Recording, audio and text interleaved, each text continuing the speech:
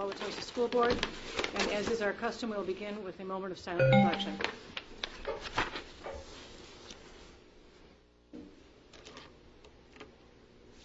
Mrs. Galante, would you call the roll? Mr. Croner? Here. Mr. Meyer? Here. Mrs. Muehlfeld? Here. Mrs. Randall? Here. Mr. Ray? Here. Mrs. Weber? Here. Mrs. Fee? Here. We begin our meeting with an opportunity for public comment on non-agenda items. Members of the Wauwatosa School Board value the input of students, parents, staff members, and community members. The Board's regularly scheduled meetings provide an opportunity for opinions and concerns to be expressed publicly. The Board values all comments and will respectfully consider this input in decision-making. The Board requests that individuals limit their comment on each item to 3 minutes. Following any comment, an individual board member may respond on the issue raised. However, it is not the intent of the public comment portion of the agenda for the Board to enter into a debate with members of the community. Because non-agenda items are not publicly posted in advance, no action will be taken on public comment regarding non-agenda items this evening. If anyone would like to make a comment on an item not on tonight's agenda, please approach the microphone and state your name and address prior to making your comment.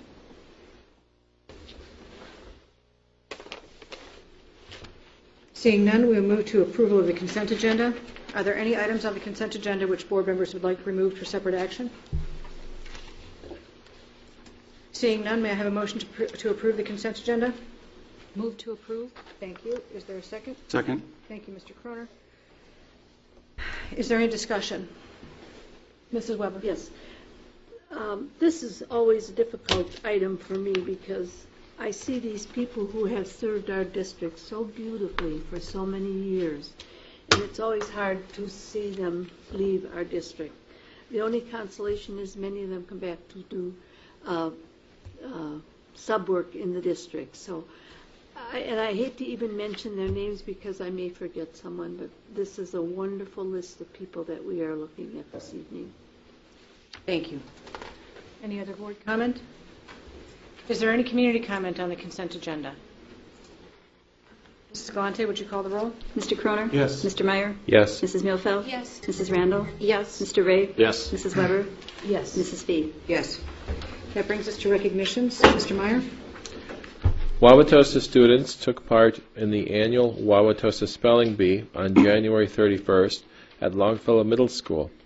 Finalists from the Wauwatosa School District that will be representing Wauwatosa at the Regional Spelling Bee are Mark Salamone, first place, Whitman Middle School; Sam Frederick, third place, Whitman Middle School; Sidney Fawson, fourth place, Longfellow Middle School; Emma Tomasek, fifth place, Longfellow Middle School. Other Wauwatosa students who finished in the top 10 of the competition were Abby Amstad, 7th place, Wilson Elementary School; Audrey Naiva, 9th place, Roosevelt Elementary; and Emily Rapetti, 10th place, Jefferson Elementary. The regional competition will be held February 17th at Hartford University School in Milwaukee, located on the campus of the University of Wisconsin-Milwaukee. Students from East and West High Schools and Longfellow and Whitman Middle Schools have won several Scholastic Art and Writing Regional Awards for 2010 and 11.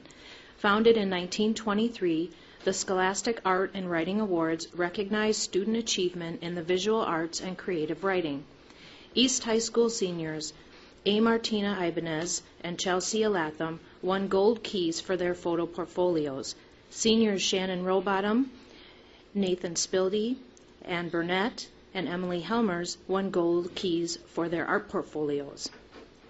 Winning individual gold keys were Emily Helmers, senior, drawing; Jacob Mordian, senior, drawing; Chelsea Latham, senior, digital photo; Nathan Spildy, drawing; Sarah Spanier, drawing; Sarah Armstrong, junior, ceramics; Zora Martin, junior, digital photo; Lauren Franklin, freshman, for drawing; and Anna Schreiber, freshman, for drawing. Junior Muda won a silver key in the fashion category.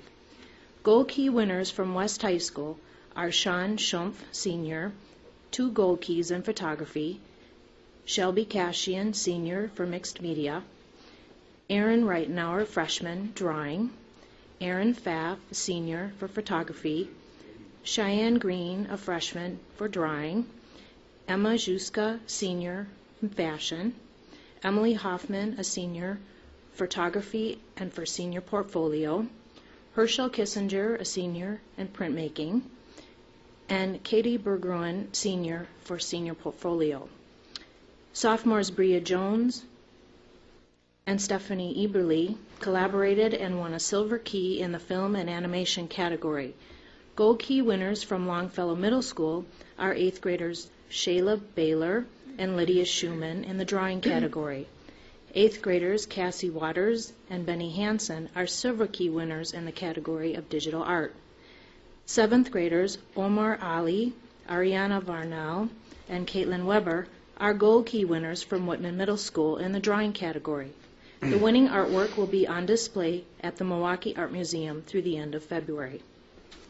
Thank you. And congratulations to each of these students and to their teachers who assist them. Mrs. Lee, Yes. I'd like to comment just real briefly on the spelling bee. This is a highlight for me each year. I really enjoy this. And each year, these young people do outstanding jobs. And as the winner from Whitman School, Mr. Carter said at the end of the spelling bee, I think we could have given that young man any word, and he would have spelled it. He just, right through. And usually there's a spell off between the last two. He just went it right straight. There was no, it was so exciting to see this for these young people, 5th through 8th grade. I always look forward to it. So congratulations to each one of them again. Thank you. That brings us to our action items this evening. We'll begin with student learning. Mrs. Randall? It is recommended that the school board approve the Gateway to Technology course as presented and discussed at the January 24th board meeting, and I so move. Is there a second? Second. Thank you. Is there any board discussion of this item? Mr. Croner? I just have one brief question. I think this is a good program and worth going forward with, but in doing so, it seems that we're reducing or eliminating the exposure of students to the more technical aspects of woodworking and shop that they were getting exposed to in the previous courses. And since we have a trade charter school, I was just wondering, are there plans in the works or a process for keeping that exposure alive for middle school students, or is that something that we're going to move away from?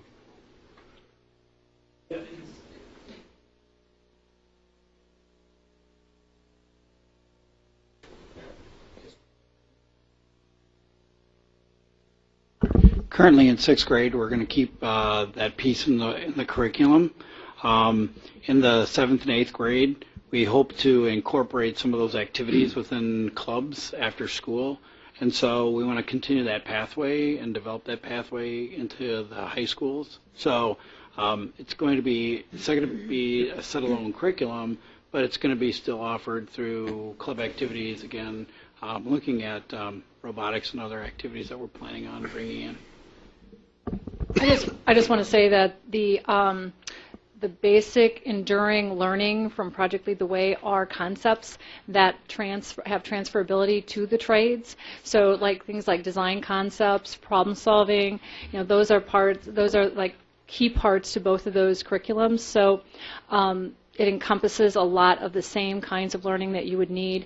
It's just that this is taught through the engineering focus, but it does not mean that it does not include some of the traditional trade kind of concepts and skills.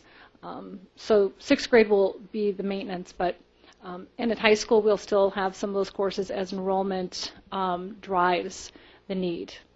So if students are choosing it. That's fine, thank you. I know, I think this is a good program. As long as the kids have clubs and things where they can get their hands on wood and build stuff and learn to use those kinds of things, I think that'd be good. Thanks. Any further board discussion? Is there any community comment on this item? And Mrs. Galante, would you call the roll? Mr. Croner? Yes. Mr. Meyer? Yes. Mrs. Muehlfeld? Yes. Mrs. Randall? Yes. Mr. Ray? Yes. Mrs. Weber? Yes. Mrs. Fee? Yes. Our next action item is in the student services area. Mrs. Muehlfeld? It is recommended that the school board approve the special education open enrollment recommendation for determining space available in special education for new open enrollment students in a building to be a caseload of 1 to 5 for special education teachers and 1 to 15 for speech and language pathologists assigned to the building, as presented and discussed at the January 14th meeting, and I so move. Is there a second? Second. Thank you, Mrs. Weber. Is there any board discussion? Is there any community comment on this item? Mrs. Galante, would you call the roll? Mr. Croner? Yes. Mr. Meyer? Yes. Mrs. Muehlfeld? Yes. Mrs. Randall? Yes. Mr. Ray? Yes. Mrs. Weber? Yes. Mrs. Fee? Yes. Our next item is a report to the Board on Student Learning. I believe Mrs. Ehrenberger will be presenting on the AP Psychology resource.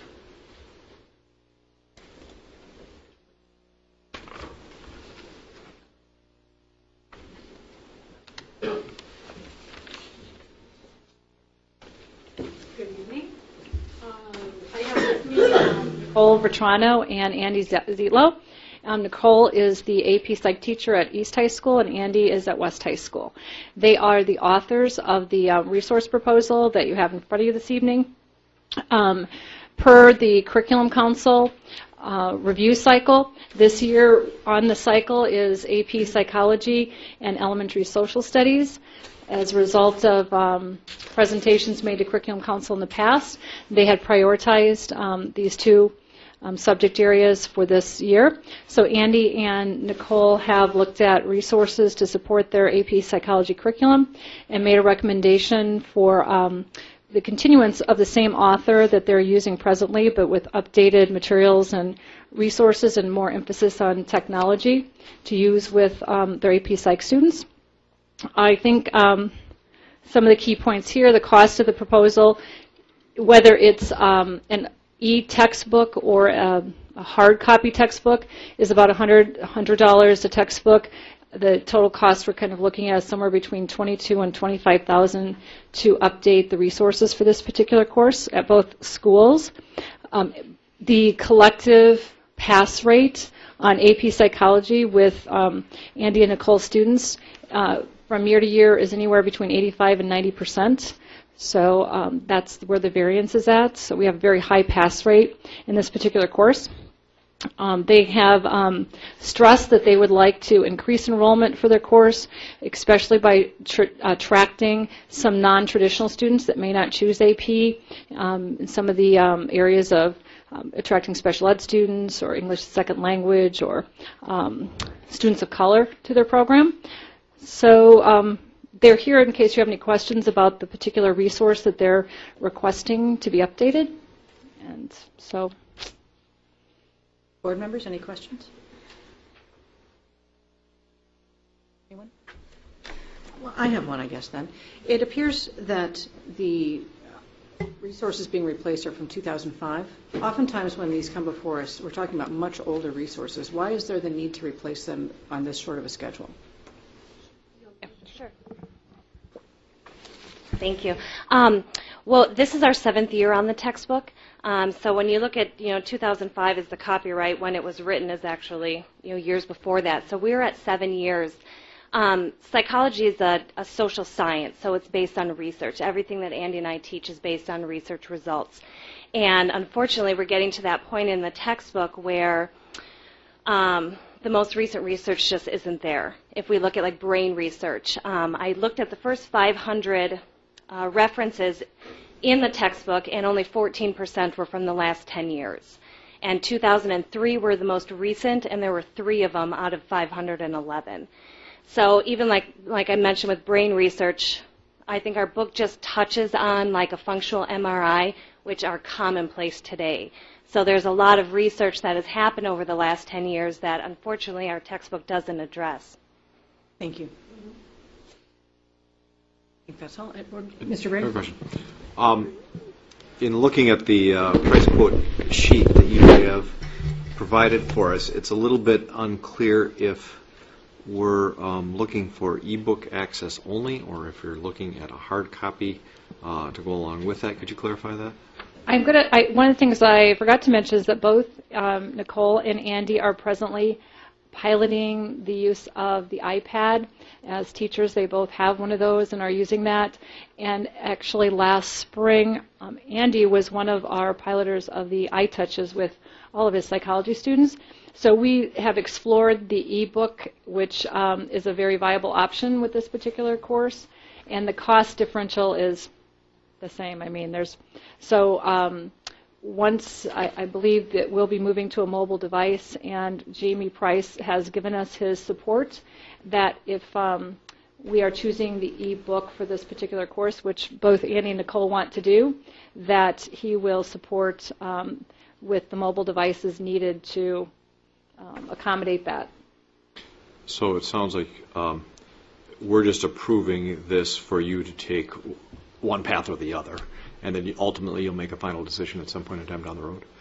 Yes, I mean, initially I think that when we looked at the proposal, some of it was for e-text and some of it was for hard copies. I think we are definitely, the proposal that we're bringing to you is for the e-text.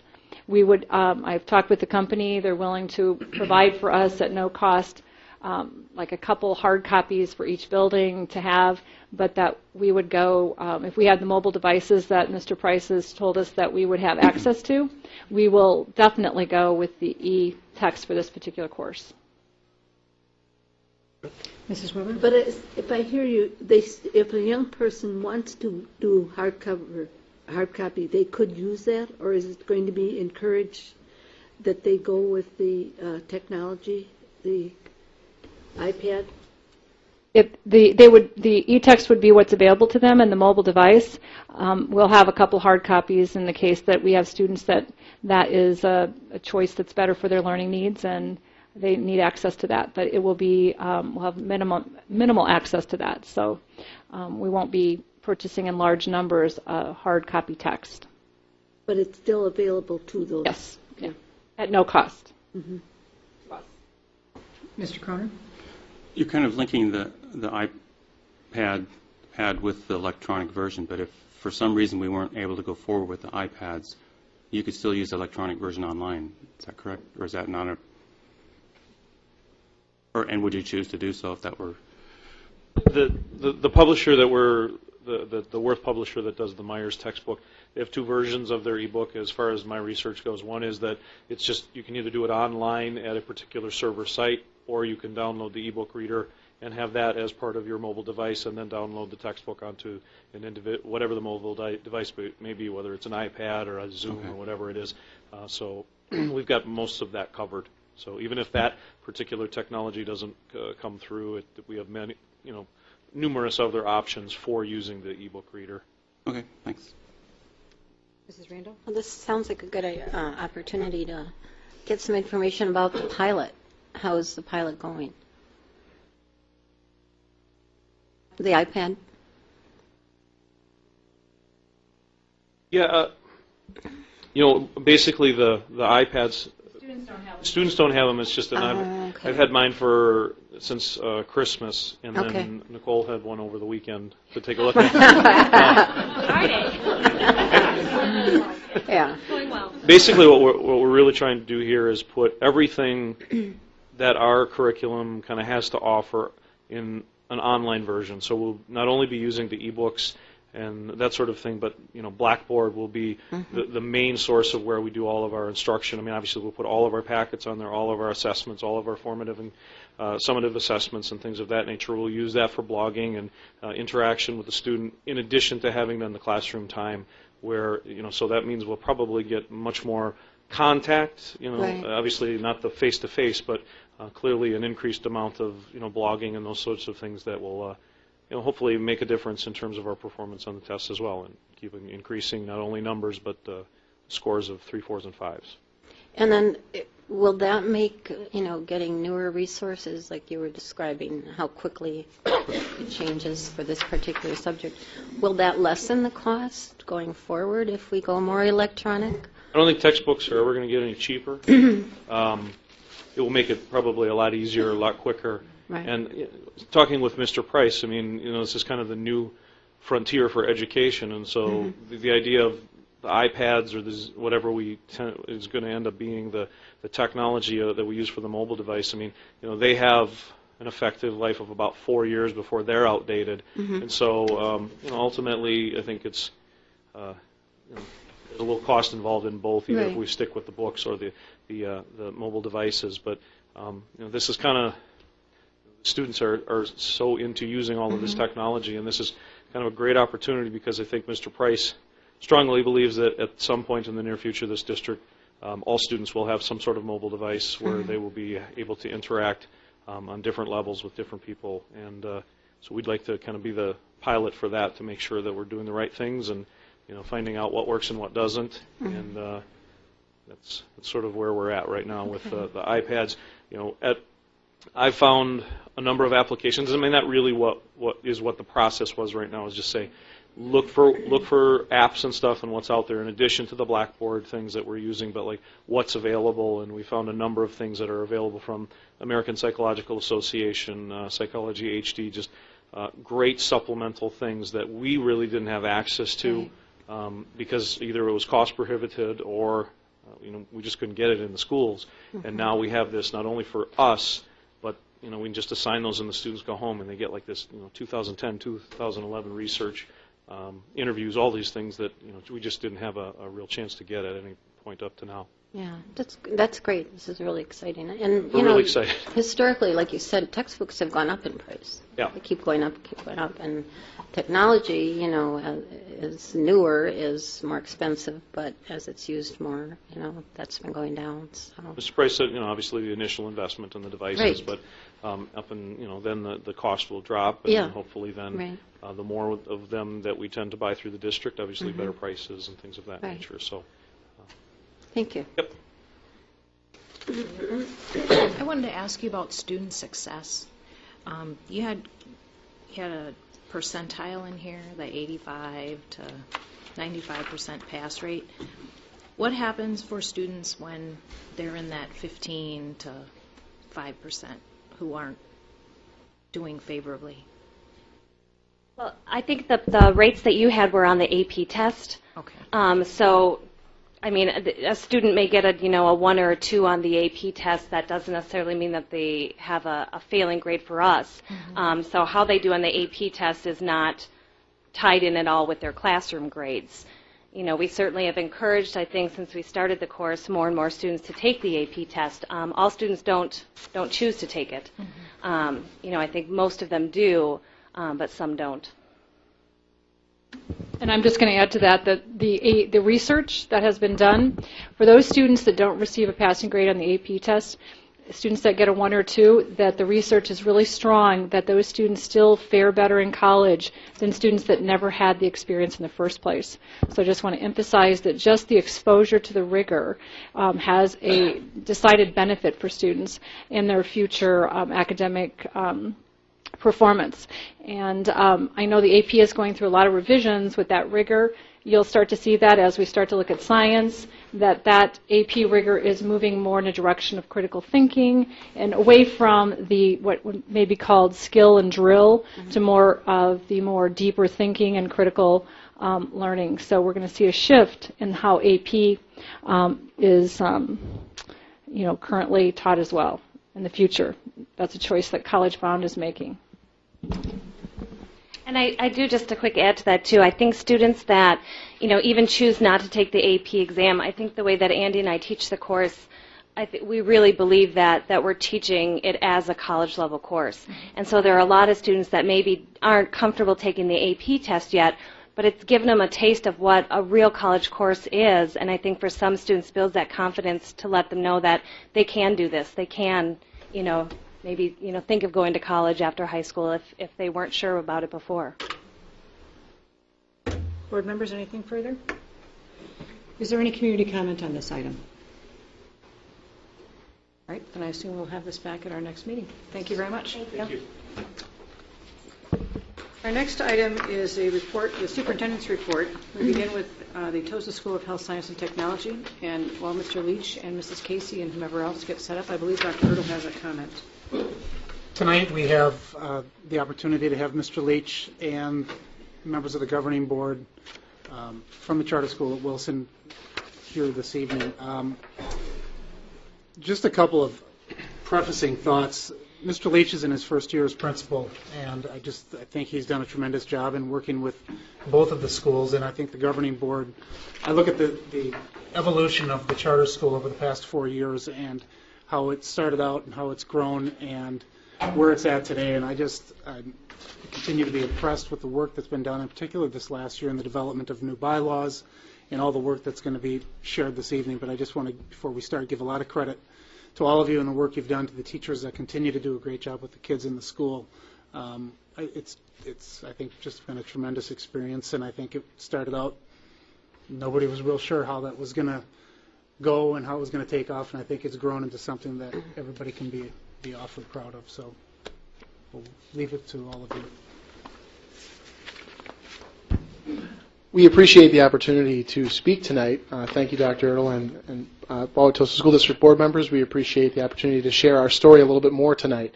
I sat here about 6 months ago and was asked the question, what is your vision of the charter school? And at that moment I thought, gosh, that's really a pretty deep question. I don't know that I can answer that right now, being a new incoming principal.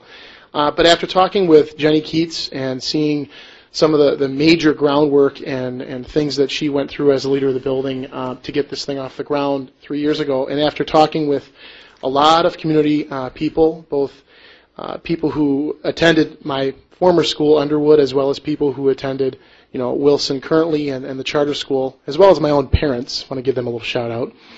They're also in the community still. But everyone gave me a lot of input as to what they thought the charter was, and it was interesting to get those perspectives.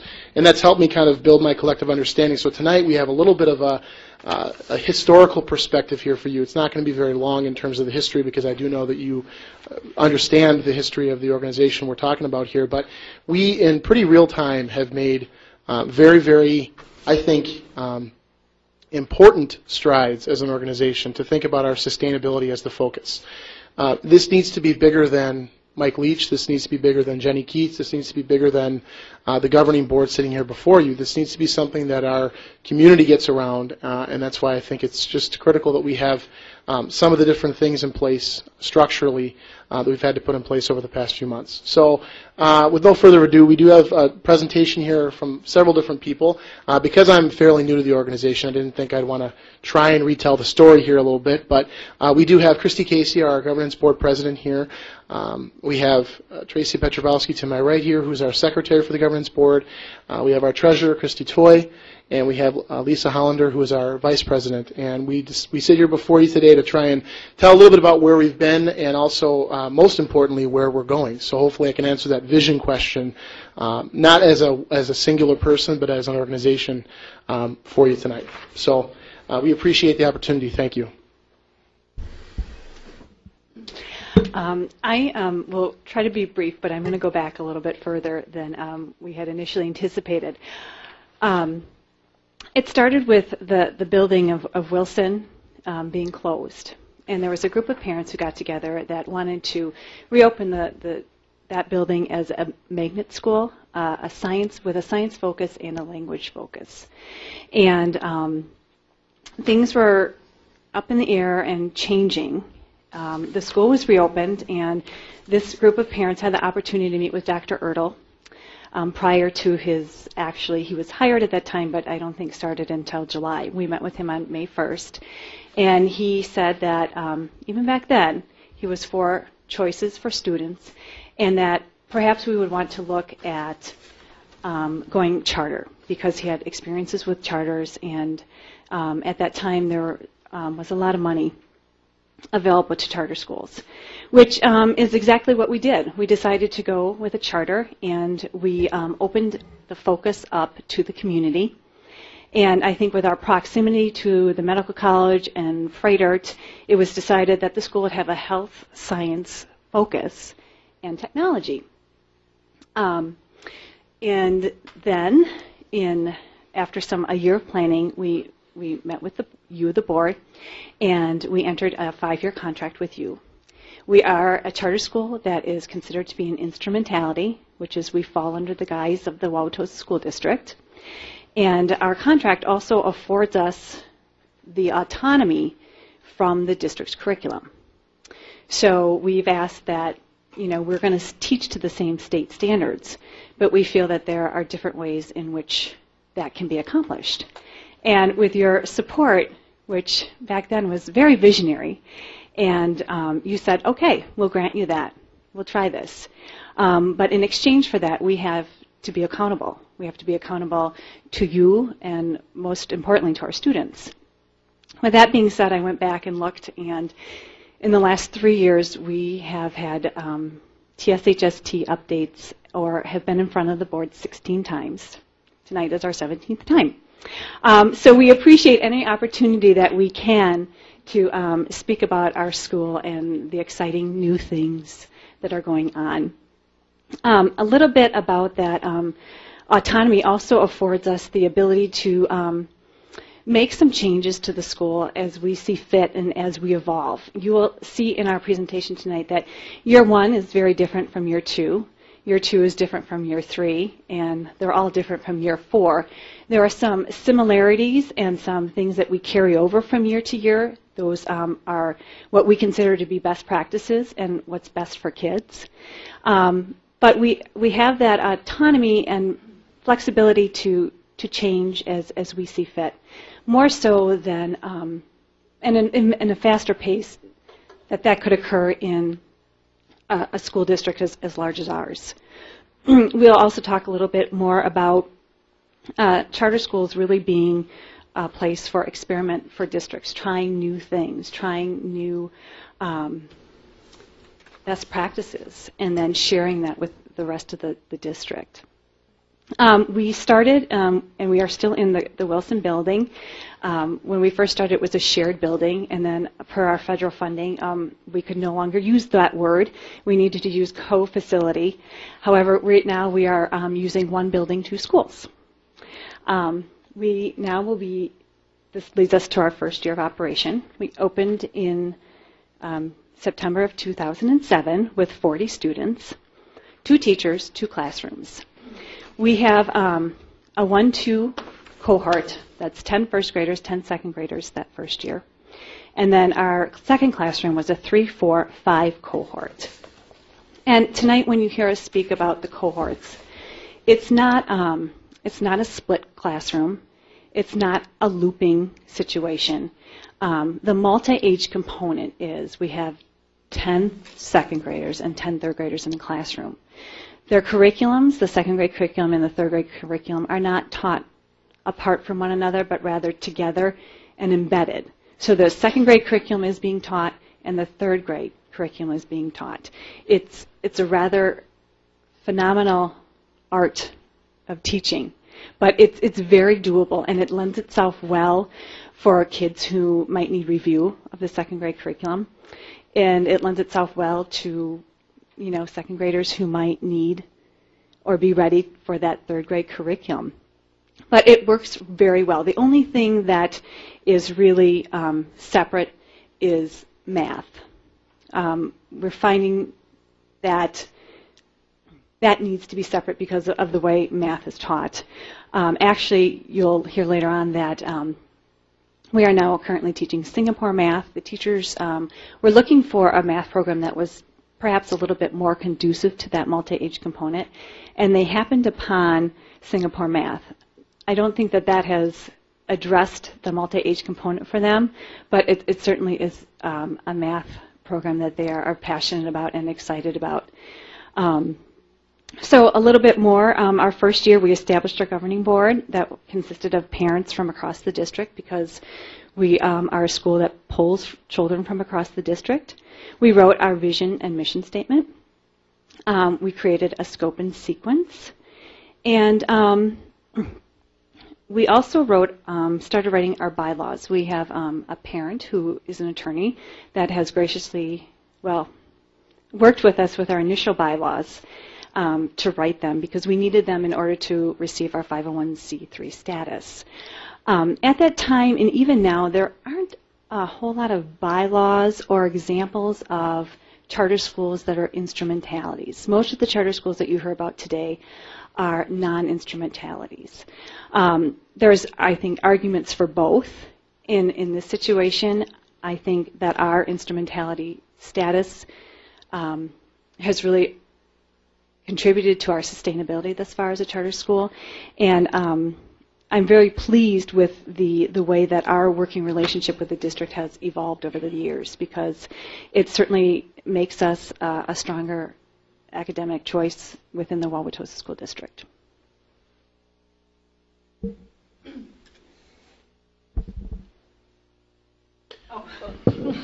We just threw in the pie charts to look kind of fancy. No, we threw those in to kind of give a little, just a snapshot of how some of the funds were spent.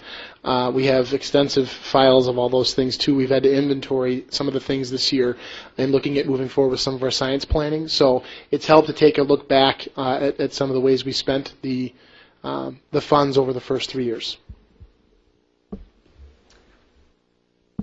Okay, year 2. We expanded to 60 students. We added a third classroom, which consisted of an additional second, third grade cohort, and added an additional teacher as well. We completed year 2 of our curriculum cycle. Since we are a multi-age school, it is very beneficial to have the 2-year cycle. That way, all the kids won't get hit. Won't get hit twice. We also moved our parent-teacher conferences to October and February. Felt this beneficial as a school.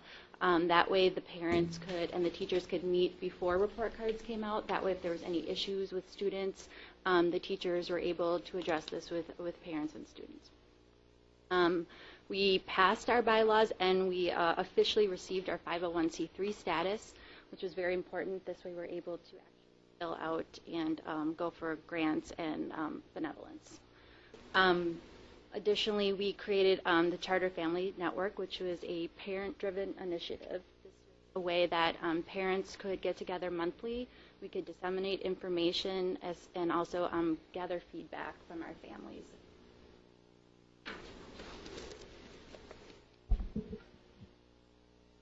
All right, we quickly move into year 3. In year 3, we maintained our enrollment at 60 students, 3 teachers, 3 classrooms. At this point, our grant monies were spent, and so this was a sustainability year where we had spent our money wisely, knowing that we would be going into this year and had the materials ready so that we knew that we could sustain ourselves through this year. And then started participating in a strategic planning with Dr. Marty through the school district to kind of help us now start to really look at where we were headed. We created the school. We kind of had an idea, but where were we really heading? And he helped us to, write our school beliefs, and then also refine the mission and vision statement that we had originally written to really fit the way the teachers were teaching, rather than how it was just we wrote a mission statement. This is the way we're gonna run our school. It really became, okay, the teachers are teaching this way.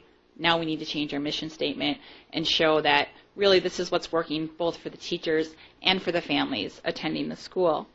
And so this created. Also, the expansion and growth opportunity was created, which is a 7-year plan within the Wilson building. We will be staying in the Wilson building. We were having issues on growth. Could we grow? And a plan was put forth and talked about last year with you. And it's about a 7-year plan to grow our school and to work with Wilson as 2 schools, 1 building, so that we could coexist. We also had an addition to our contract to add senior kindergarten, because we felt that bringing in the students even younger was a good way to kind of bring them into our system. And we also presented our 3-year review to you, so that was an exciting time. I'm sure you all remember. What was really exciting in year 3 was we did receive nominations for both Wisconsin Charter School Teacher of the Year and Charter School Person of the Year. So receiving those nominations was pretty excited, and we went to the gala and really got to meet with other charter schools and see just how wonderful it is to have the charter school experience. And then, as Mrs. Casey alluded to earlier was the adoption of Singhor mathematics. The teachers didn't just jump on this out of the blue. They went to another school, watched the practices, and really saw how it was working with the students and really wanted to try this method of mathematic teaching, presented it to the board, and we approved it, and it was decided that it wouldn't start past second grade level just because it's a math program that really starts at the younger ages and moves up. So we started it in the SK through second grade levels.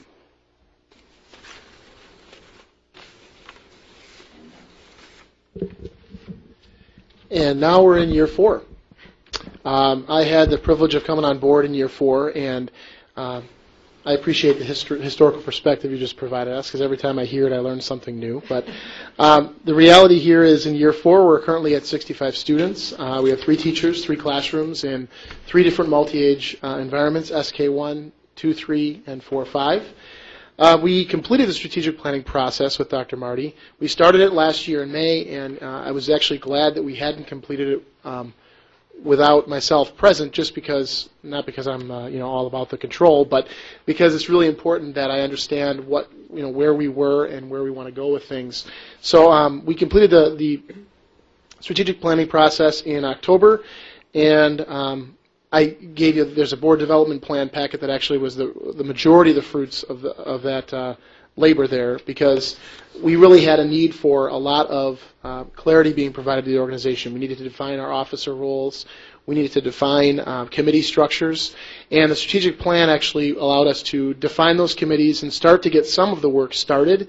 However, much like our school district long-range plan, the work has to be done in committee teams, and it's ongoing. It's not just something we can set into place and it's all done and we're just living up to it. It's something that's going to be evolving over the next years to come, should we get an extension on our contract.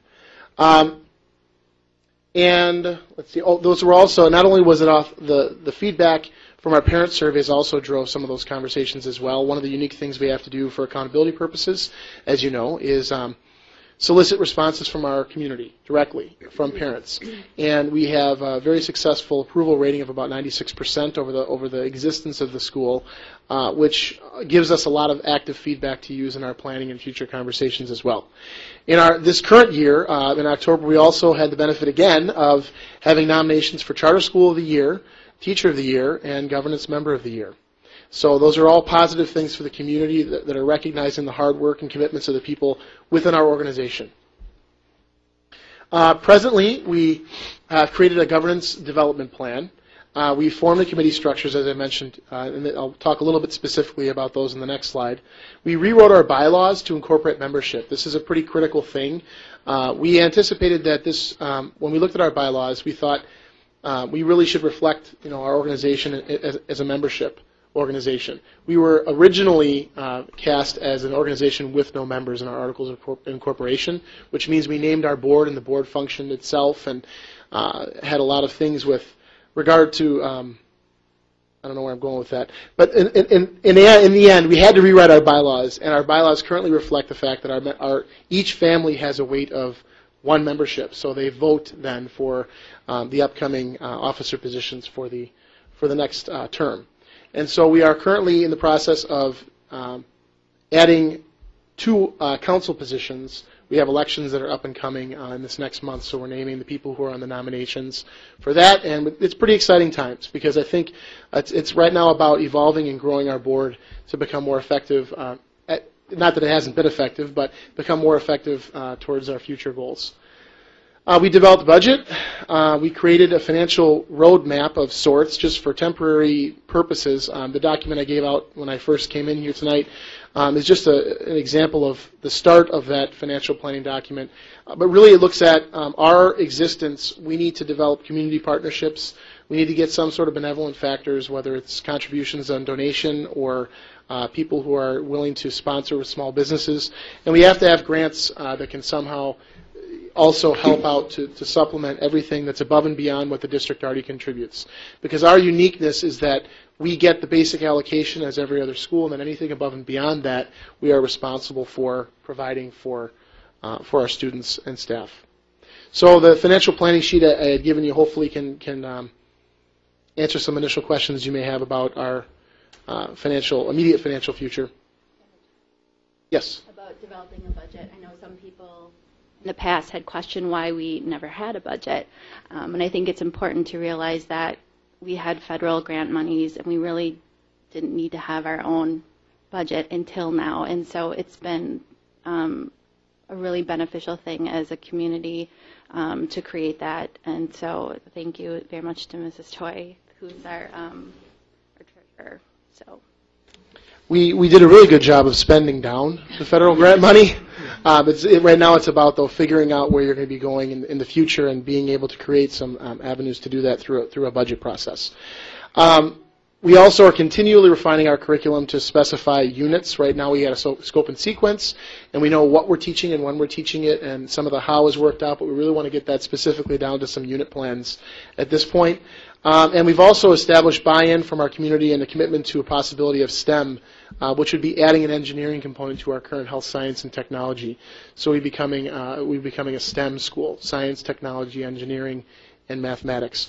What we discovered in looking at that unit breakdown and our refining of our curriculum is that we have a lot of things we already do that are engineering-esque. They're sort of in the realm of engineering, and many of them are directly in the realm. For example, we had some race car activities we did in recent weeks that were related to engineering and figuring out speed and rate and ramps and degrees and friction and all those sorts of good terms and things that come up with regard to engineering. So that kind of got us really thinking, wow, this STEM thing might be worth looking into, and that's where we will go with some more of our conversations. When we, in our strategic planning, one thing that became evident to us is that although we started with the opportunity to perhaps do some partnerships with the Medical College in Frederick, we have come to realize that we're much more than just health science. We teach a rather large, encompassing science curriculum that is way more than just health science. So we created an organizational structure that I talked to a little bit before about. That's the colored diagram of all the neat circles that was developed by our council and created by a parent who's got a nice visual representation in her mind. We have a resource and marketing committee that is really examining the possibilities within the community of trying to find ways to fund our organization and how to market our organization to the many different audiences that we determine. We have a lot of different audiences, from students ranging to from community to students. We have a curriculum and innovation committee, which is just that. We're looking at curriculum and trying to find ways to be on the next edge of the educational frontier. So we're hoping we can continue to drive some of the instructional things we've been doing by that committee looking at the reasons behind why we'd adopt certain things in our curriculum. We are also actually looking to merge that committee with some input from the district's curriculum council, because that has been such a highly effective group in getting things spelled out and clear and articulated that we really would hope to use their expertise in a consultation form. They wouldn't be making recommendations to our governance board, but we've spoken about that because of the impact that you can have. You can really get good feedback when someone without a perspective, who hasn't been in all the meetings, could actually see if all the things you're doing are actually good for the students you're trying to do it for. The executive committee functions with agenda development and kind of developing the things around what our board meets about monthly. And governance development is ongoing. It's my job as a building principal to try and help our governance board to grow and become aware of what they can do for our organization. I don't control the board, but we grow together. Much like a school board with a superintendent, it's about finding out who you are as an organization and then teaching the people around you and helping them to understand their role. And the bottom line is student achievement, better student achievement. So our budget, we developed an annual budget. We didn't really necessarily have an annual budget, as Ms. Petropowski said before. We spent down a lot of funds, but that's not really a budget. And so we created a budget. I gave an initial of what it just looked like in your initial board report. However, I handed you the most recent budget. It's a separate piece that I gave out right before the board meeting here that spoke to our current state. We have created fundraising ideas. We have a lot of things that are in the works, but we're hoping that we can get basically a calendar of events that we have for any given school year that would have both passive and some ongoing fundraisers. Passive would be, noodles nights and pizzeria Picola nights, which we do a very nice job of, and they taste good. But those events are great, but it's really considered some kind of small time in terms of some of the monies we do need, but they do help. Every little penny helps.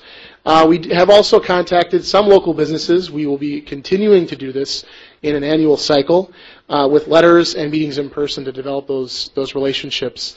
The Wauwatosa Village is right next door, so I think it's really a worthy cause for us to look there. And also beyond the Wauwatosa Village, because we do have students that are from the west side of town. There's a lot of businesses and things that are on that side of town as well. So it's important we look at Wauwatosa as a whole in terms of access to any options for businesses that we could potentially contact. We have created a fundraising subcommittee as a subcommittee of our marketing and resource committee, and they are specifically looking with one focus at how to bring in capital to our organization. We have a grant committee that's also been formed off of our resource and marketing committee. The grant committee is hoping to continually write grants all the time. There are lots and lots of grants out there, many of them, ironically, in the field of STEM. And right now, education, that STEM is really a big buzzword, but really it's got a lot of purchase power behind it. It definitely has some potential dollars in it. We've written 3 grants. We wrote a Target grant for field trips. Unfortunately, we did not receive that. You can actually probably go to the next slide.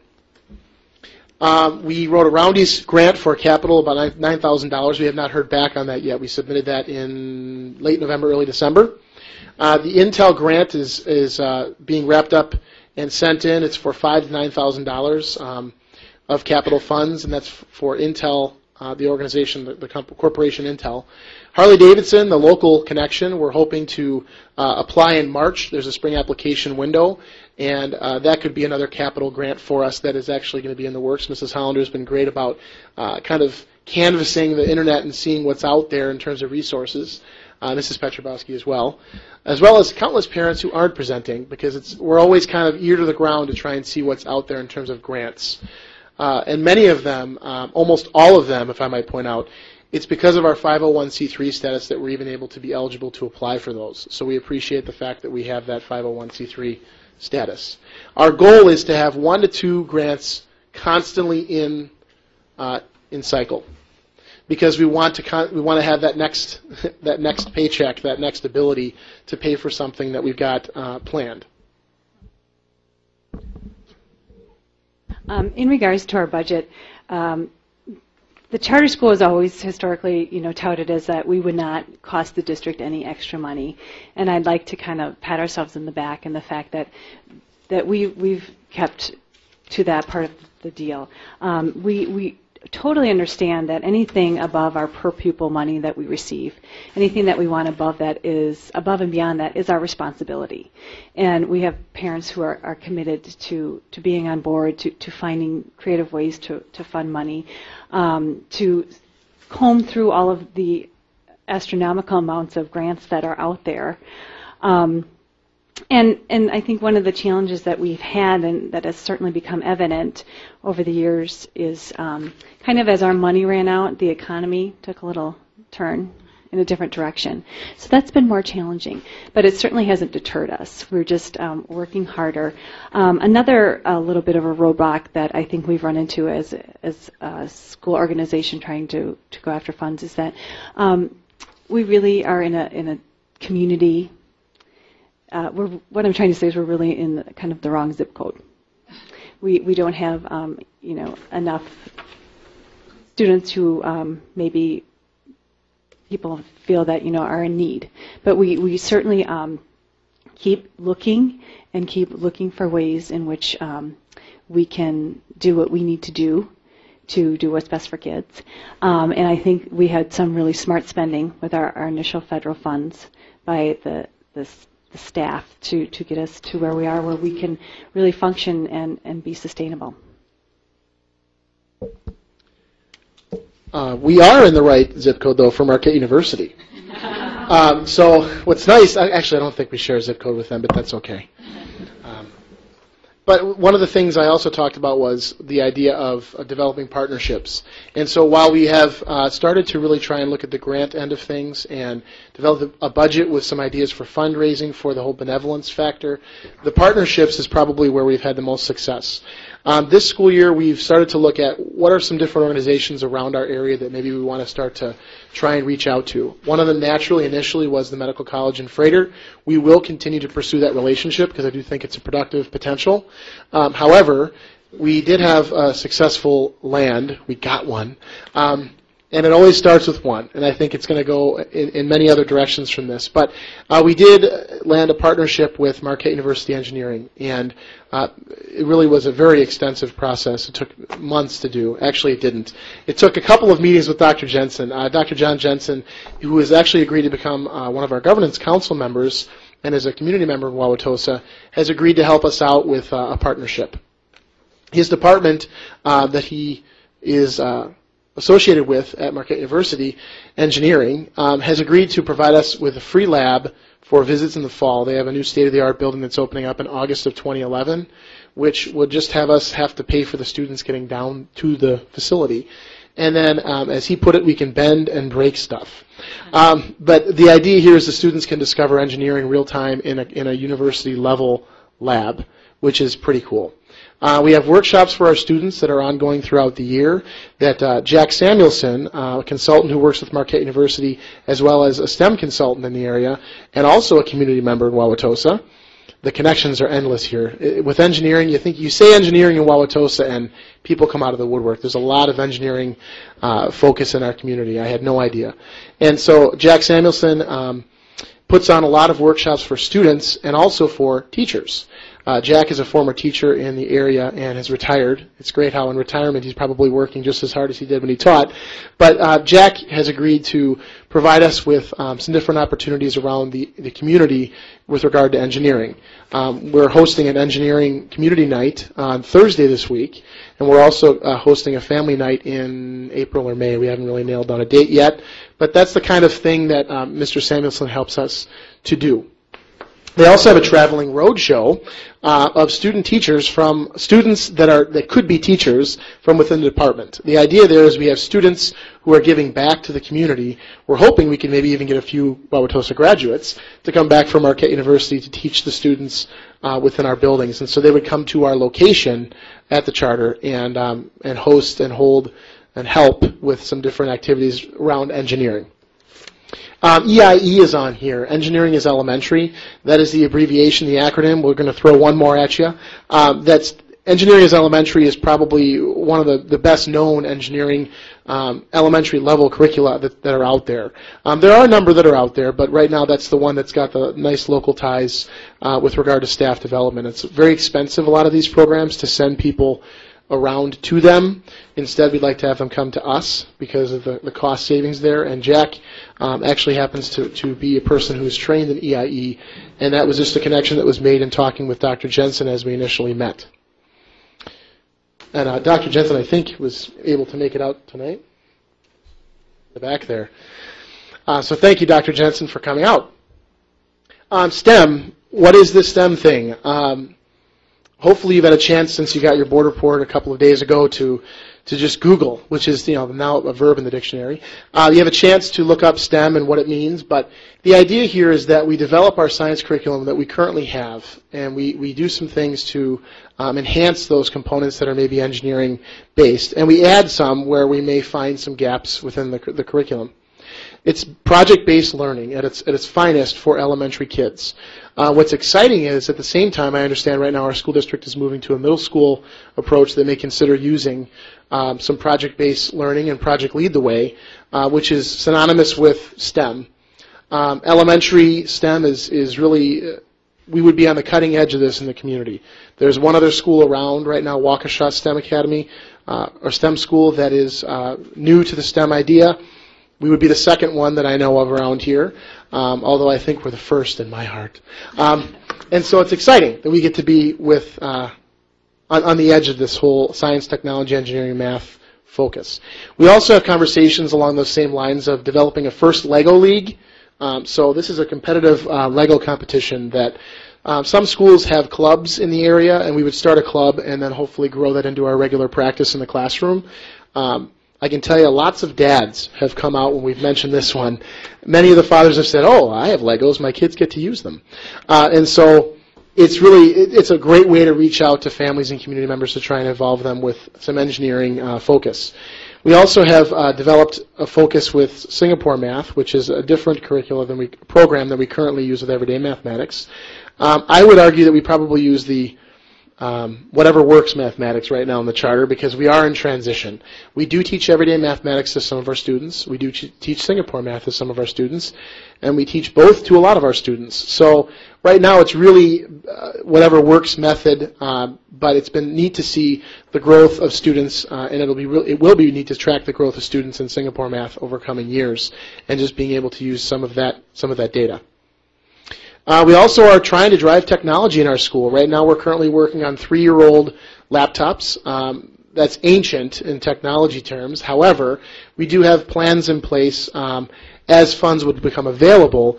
We have basically a per cost of about $400 a unit for hopefully tablets. We'll work with Jamie Price to see about the best cost for those. But the idea here is we have teachers and kids who are not afraid of that and really are requiring that now that they've been using that for the past 3 years. It's pretty neat to see if you ever have a chance to come out and see the kids troubleshoot their computer. It's pretty cool. All of this doesn't matter if we're not having student success. It's out the window. We can tell you all the things we want to tell you, smoke and mirrors, we can answer any questions, but if we don't have students achieving, well, it says it in our initial contract, we won't exist. We have had some success on the WKCE. We received 100% proficiency in the categories tested last year in our grade levels, all of our grade levels, which is exciting. It's hard for goal setting because, 100%, okay, well, we'll hit 100% this year. But it has helped to have some conversations about maybe what is working well within the charter, and it's been a healthy thing to talk through with staff. Map test results, I gave you a comparative map test result. It's 2 years worth of data. The current year is not in that map set because we're not completed with the testing yet. So we don't have any comparative data from fall to spring. But as you can see, in the end, it's about 50-50 that the district would outperform students that are meeting their growth goals. The goal we have as a district is 80% of our students would achieve their end-of-the-year growth, targeted growth, in MAPS. And we are continually, as a building, both schools, working towards that number. What's exciting is that number is becoming a reality and is happening in many of our classrooms across the district and in the charter. I have an expectation in the building, and our staff does too, as does Dr. Ertl, that we're continuously improving. And what's exciting about that is that I think in many cases we are.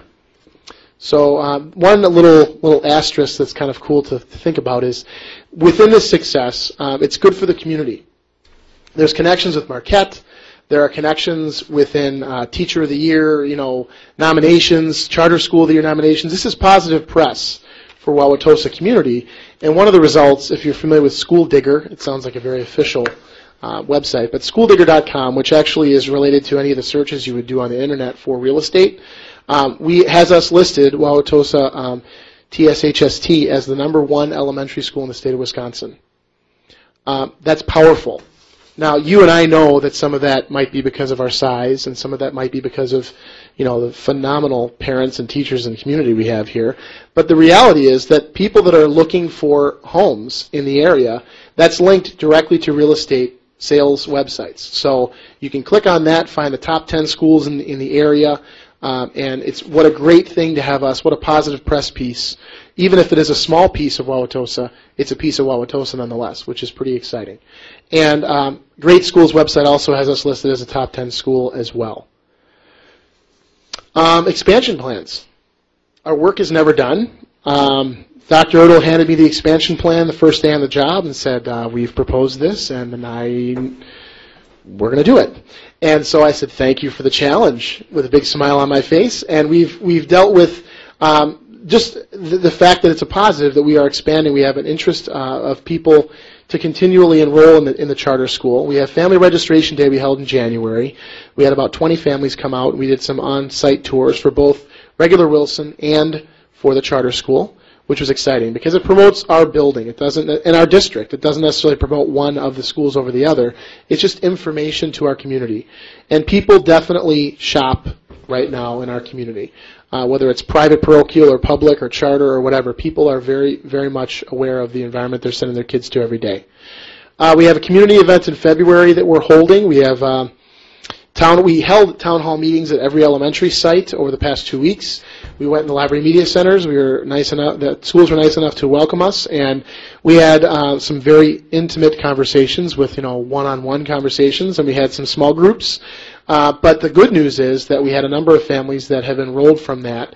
Currently, as of Friday, we have 24 students who have applied to the charter school, and that is given the fact that we have 10 available seats right now, almost all of which are at kindergarten. And we have a number of sibling families who have not put in their paperwork yet because they need to get their paperwork in. And so any in the crowd? And so we're hoping that people will get their submissions in for the application process. It should be noted, though, that we don't have any 4th and 5th grade seats available right now, as we have 28 students projected for next year. However, we still have 2 people who, on a wing and a prayer, are hoping to get in 4th grade because they see the value for their 4th and 5th graders potentially. And we have a number of families who have declined to apply because they know that there's not space necessarily in 4th and 5th grade currently with 3 classrooms the way that they're laid out. But these are all good things, and that people are interested in sticking around our school district and trying out some of the options we have here. We do plan on having a new family orientation in the summer, which is critical that families understand what they're getting into in terms of the commitment that we have as a charter to the school district and what it takes to run a charter school. We have board development over July and August. I'm sure that these good people sitting around me are very excited about that. In the hot summer, we're planning on meeting and just growing our knowledge collectively about how we're going to move this thing forward. And we have a professional development plan that we are in process right now in developing, which entails currently working with Marquette University whenever possible, as well as with some other professional development things as they may arise. We just sent our teachers to the National Reading Recovery Conference, and they made some great connections with some teachers there, so we're hoping we can continue those conversations as well this summer. And our room layout plans, that's going to be a good one. We'll see what they look like and where we go and what floors we're on, and we'll work very closely with Dr. Ertl to make sure that those accommodations meet our students' needs across both schools. It's critical that we do this with respect of the Greater Wilson community, because we are, a co-facility, and it's been really great. And I'll talk a little bit about the culture in the building as I would gauge it as of today, a little bit later in the presentation. Oh, next! Wow, look at that! A little segue for myself. We're 1 building and 2 schools. This year, again, coming in as an outsider, I recognized one thing: everyone in the building wants kids to be successful. And so parents, kids, staff, they're all on board. It's just a matter of getting their energy collectively together and having some critical conversations, some tough conversations about, what is the charter? How did the charter come to be? What is Wilson? What are we about here at Wilson? And we've developed belief statements and mission statements for all, for the Beehive. Again, that would make me the queen bee, but the Beehive, we've had some tough conversations and had belief conversations with Wilson School and with TSHST. And so we have the PBIS thing across all environments, which has really helped with consistency, and it's really been positive because it's kind of common language, common expectations about behavior for students and for staff who are across the building. We've developed some joint events, which we also have created a document for both, that both schools do. It's critical that we share in our existence. We have assemblies, concerts, those are kind of the staples that are done together. But then we have staff softball game against 5th grade that we're looking forward to competitively operating with our 5th graders this year. And probably beating them, but that's beside the point. We're looking to play them in a softball game. And the positive community events that are together, showing that we are both existing in one space. The district has, everyone has, an expectation of collaboration in the building. We've had some teachers who have gone into charter classrooms and experience what they do for intervention blocks or what they do for instruction in their classrooms. We've had charter teachers ask classroom teachers about things they're doing with students that have been successful. It's been very positive. Wauwatosa Wednesdays are an effective use of our time for sure. Building leadership team this year is developed across the building. We're doing a focus on writing, and it's been very positive across both schools because it's just about developing consistent expectations and consistency across writing in our district. We've also developed a school building and mission and beliefs, as I spoke to before, and it's really critical that we understand that our coexistence is the key for future success. As the charter increases in size, as Wilson may decrease in size, it really becomes critical that we understand how that affects our everyday environment. Because in the end, culture trumps structure every time. So what's next?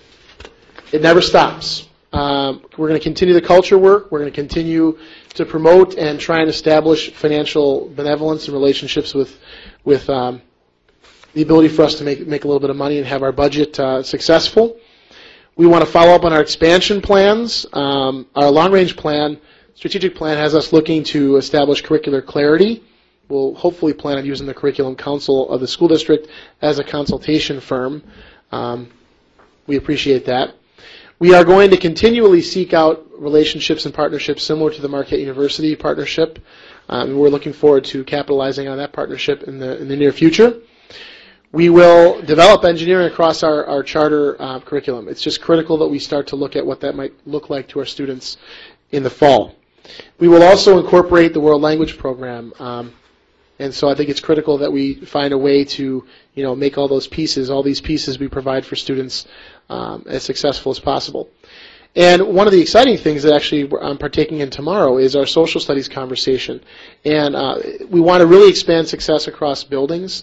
Principals, my colleagues, have asked me, hey, if it's good for the charter, why can't it be good for my school? Well, I totally agree with that. And we'd love to expand our abilities as a charter to try things and then help drive some of the things that go on in the school district. That's kind of the intent of what a charter would be. And so that's a fair question, absolutely. And TCI, the TCI pilot, we actually were piloting and then we purchased as a charter school, is a social studies alive curriculum that is one that we're considering for possibility for future use. And sorry if I wasn't supposed to say that, Mrs. Ehrenberger, but one of our teachers is currently using that. Actually, all of our teachers are currently using that. And so why go see some other district somewhere try it when we have it in our own backyard? And so it's a really great example of a potential for some collaboration within our building that would have an effect on the greater Wauwatosa school district. So as I said, once you're done, you've just begun. We're obviously this thing has changed over the last 4 years, and I just am really pleased to see the work we've done, and would definitely invite any questions at this time. Board members? Anyone like to start? After all of that? Well, Mrs. Randall? I would just like to start with time frames. Tonight we're looking at a proposal to approve the next contract. Yes. Okay, and it looks like on page 10 that would commence July 1st, 2012? Yes. Okay. We did this in advance, and correct me if I'm wrong, Dr. Earl, just so that we knew our future and families would have ample time to make decisions if they had to. Okay, because that was what I was thinking it was when it was, and that's what it said here, and yet you're here nice and early with all kinds of information, and that's great. One of the things I want to say, and the charter school movement, as you've said, is about innovation, and it's about differentiation, and it's about making sure that kids can succeed. And now we see 5 people sitting at this table. It used to be 1, sometimes 2. And the things that you have brought forward, whatever your particular role is, I think are really indicative of the spirit of why charter schools are available to our students. And I can't agree more with you when you talk about not only in Tosa but everywhere else, people are shopping. They are shopping around for education for their kids. And I know how much it takes to create partnerships, whether it's within your own building, with two schools in one building, whether it's working toward the grants, whatever it is. So I guess I just want to say I'm extremely impressed with the way that the people who believe in the concept, believe in the kids, have come together for a common goal. And I just want to say one quick little thing about grants. With that being in that old building, there are some grants out there. I work at the Historical Society. There are some grants out there for maintaining and using historic buildings. So, I can give you a hand with that at some point if you'd like. Are there some that help us create wireless environments in those wonderful Not through brick? the Historical Society, no. Sorry. So I may have questions as other board members speak, but I just wanted to start out that way. This is exciting, and we all know public education is in trouble in some ways, and so that anything that we can do to improve things for kids and to invite people here is positive and exciting. Mrs. Weber? I'd like to put in a plug for the community of Wauwatosa. I truly believe we are blessed to live in this community. Our families believe in education, and they're willing to work hard to get the success that I have to use the word demand. Not willing to give in easily. We're going to look for the best, and always looking for ways that we can have success, and you've mentioned that a number of times. It's exciting to see the growth that's coming. There's so many positives with this, and I believe it's because of the community that we live in, and it gives you the fertile land to grow in. So keep up the excellent work. If I could comment on what you had to say. I just want to tell you that my parents chose Wauwatosa School District over 40 years ago because of the strength of the district, mainly because of the K-4 program, but because of that. And I love hearing you say that, and it's one of the reasons I stayed. My husband and I both grew up in it, and so I totally agree with you. It's all about the parents. We kind of run the school. I mean, we're all volunteers here, but we love our kids. And it's great to see that. It's fun to look back. We were an early community with four-year kindergarten. And why are you doing that? Children don't belong in school yet. And it's good. It continues to be, we set examples, and we believe in what we're doing, and we forge ahead. And I have to say it, and thank you, God, it's with success.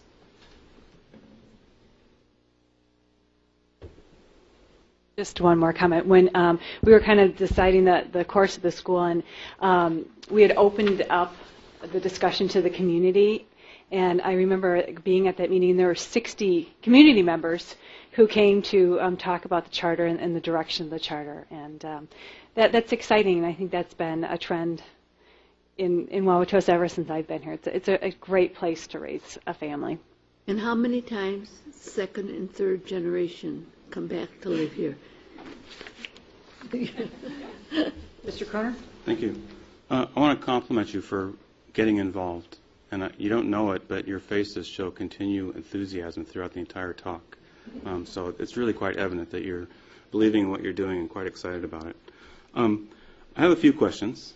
And one is about some things in your bylaws. Not because it's my business to change them or do anything about them, but I want to just see if I understand them.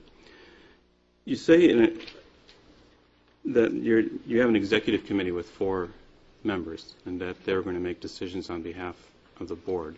And I guess one thing I haven't quite understood really well is as a charter school and an instrumentality of the district, is your governing council also required to follow the open meetings laws as we are?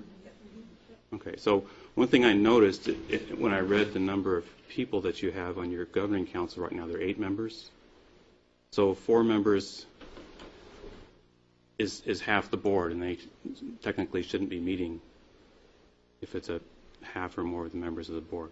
So what I would like, don't have to sort it all out right now, is maybe have some discussions with the district as to what the responsibilities are versus the open meetings laws, so they're all operating on the right level. We are currently actually in the process of adding 2 additional council members, which would put us at 10.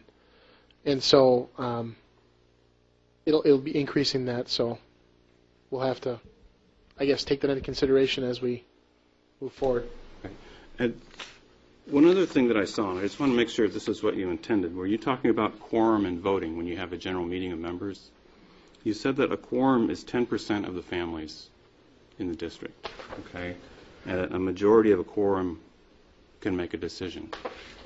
So if there are 60 families and 6 families show up, that's a quorum. If 4 of those families vote to do something, then the decision would stand. Is that what you intended, that 4 families can drive a decision for the school? Well, actually, the initial, that is only for voting in the officers of the organization. The officers actually are the people who would vote. The board is the one who votes. So in electing those to the council, in electing that, we have to have 6 people available to vote. So that's just to make sure that the gentleman who helped us with this actually helps. He works in Fluid Power Association development and has written a number of bylaws. He actually enjoys reading the bylaws. Mm-hmm. And he had said you really want to make that a realistic number so that when you hold elections, people can be elected. Otherwise, it's near impossible to get things done because you never elect a board. So that was actually only for the election of officers or of council members, election to the council. That was the intent. Okay. And then the council members would have voting rights or not. I don't have a voting right. And then they would decide from there to, vote up or down on the initiatives. Okay, good. That makes sense. Thank you. My other main question, I think, is about your budget going forward. Okay. Now, I had asked before the meeting if you had a 5-year budget plan, and that you really don't at this point. And the reason I'm concerned about that is the district is picking up the majority of the costs for the school, say 98% or so. Teachers, benefits, administrator costs, space, building budget, and all of that. And you need to, go beyond that. And your school has extra technology associated with it. Like initially you bought computers for all the students. Is that correct? Is that something you're planning on continuing doing with all the students as you grow? So it's coming up on time to replace computers, and as the school grows, you're going to need new computers and whatever else you need to buy for the STEM program. How am I going to say this? You're asking us to sign a new 5-year contract, but we don't know what your expectation is of how much money you need to raise to fulfill those technology needs. Have an idea of what that's going to cost? We anticipated those costs. Right now the district contributes $12,500 roughly. We figured those costs to be about $30,000. So if you less the $12,500, it's about $17,500.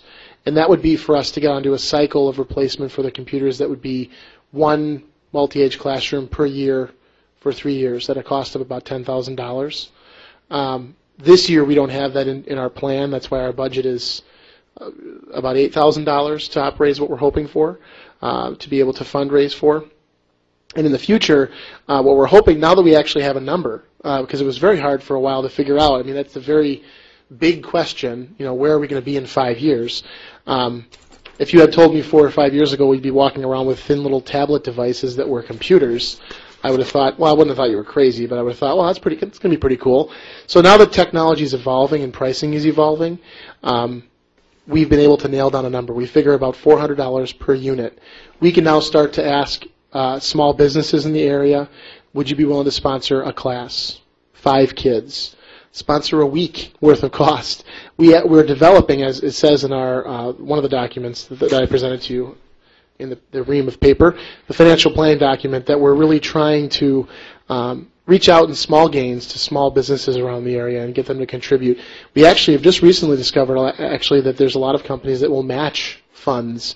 So if you work for a certain company, Quad Graphics, for example, they may have a matching program for you, that if you contribute, they contribute. So we're hoping we can tap in now and specifically ask those individuals to help contribute. We've had a number of grandparents who have said, hey, I'd love to contribute, how can I help? And now we can start to give them some of those sponsorship numbers. And so our spring is going to be spent much in effort trying to develop ways to outreach for those kinds of contributions. And then we're hoping, like I said, to continually write grants to try and cover it in one swoop.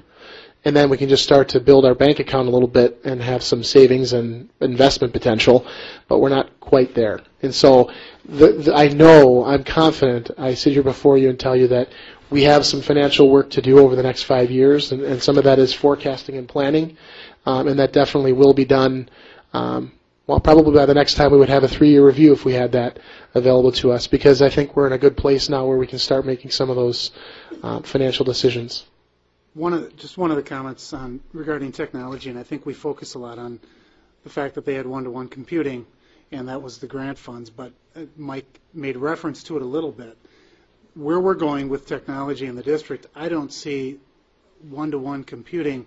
I mean, there still are students, so in reference to whatever students at any other elementary school are going to be getting, whether we move to tablets or it's some other type of device, I think eventually we're going to be moving away from the concept of devices anyway, and it's really going to be access to the cloud, and where our resources are going to be invested is making sure we have access.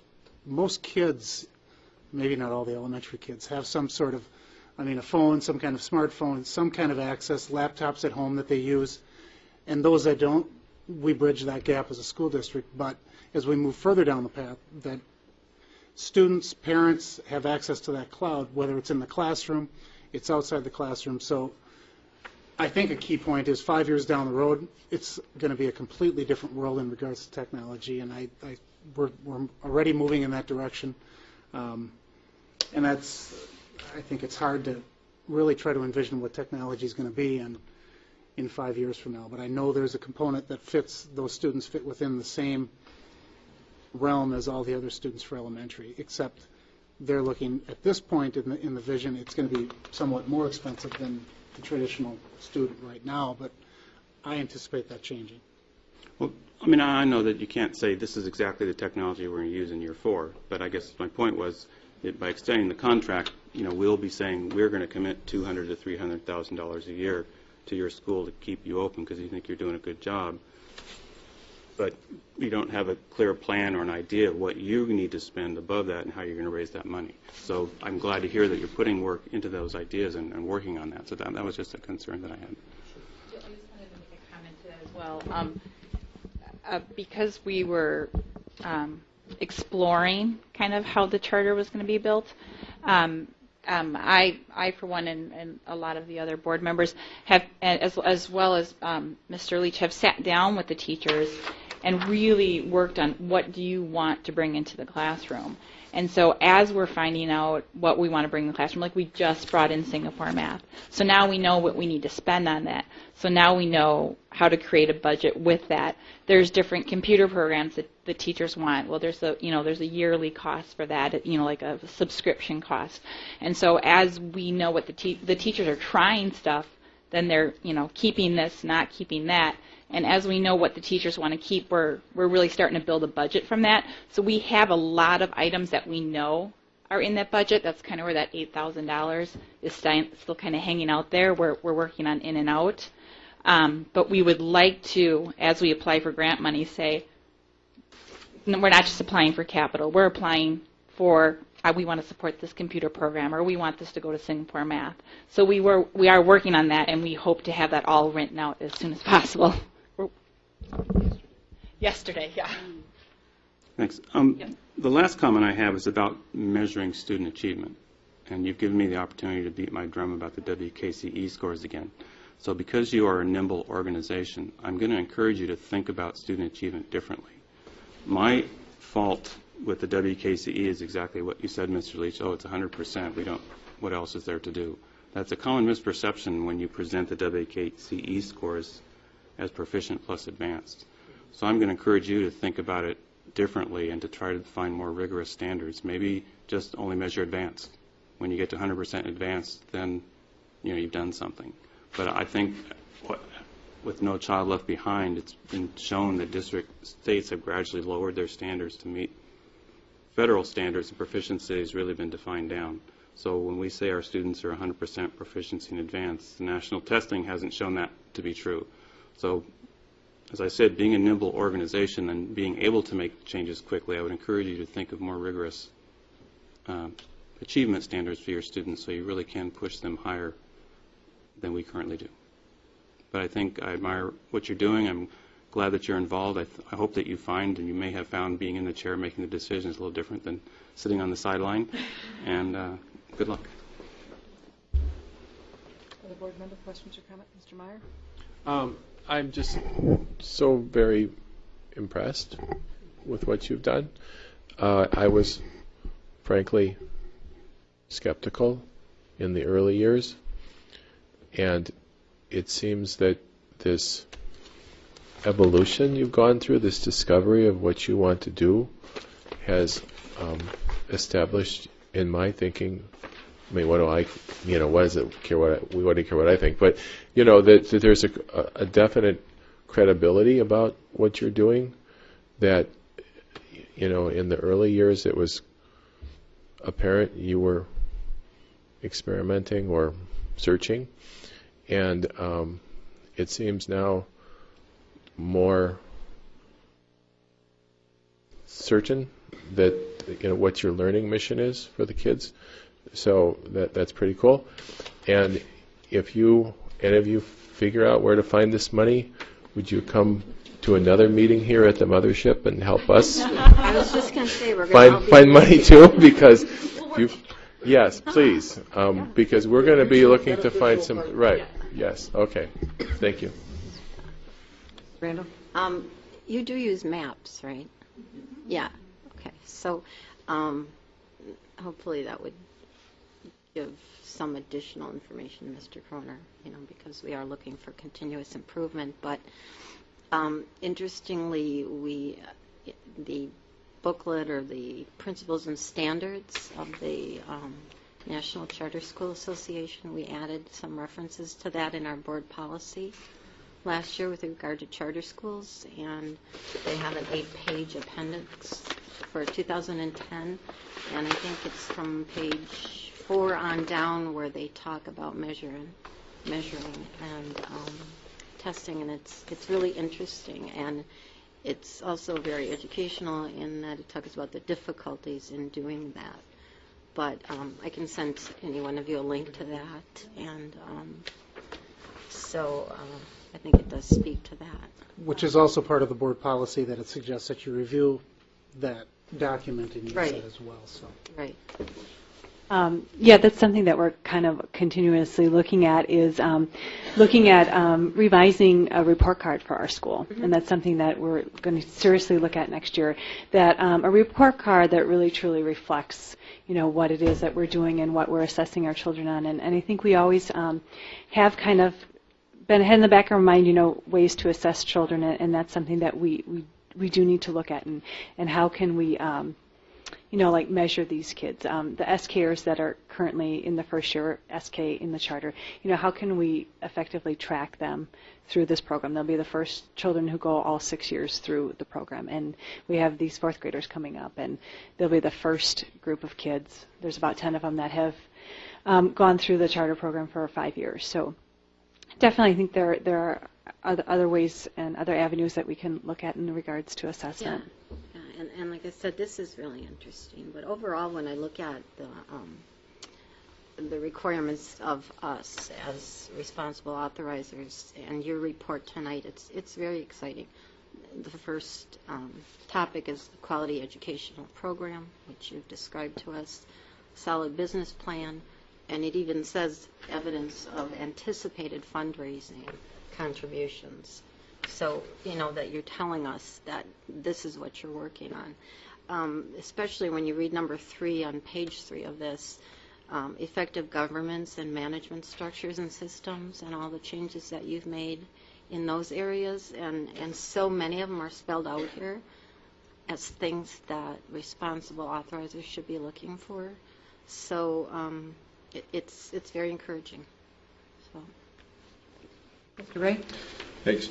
I also want to comment on the level of enthusiasm and the level of energy that's coming from out here, because it is very noticeable, and I greatly appreciate that.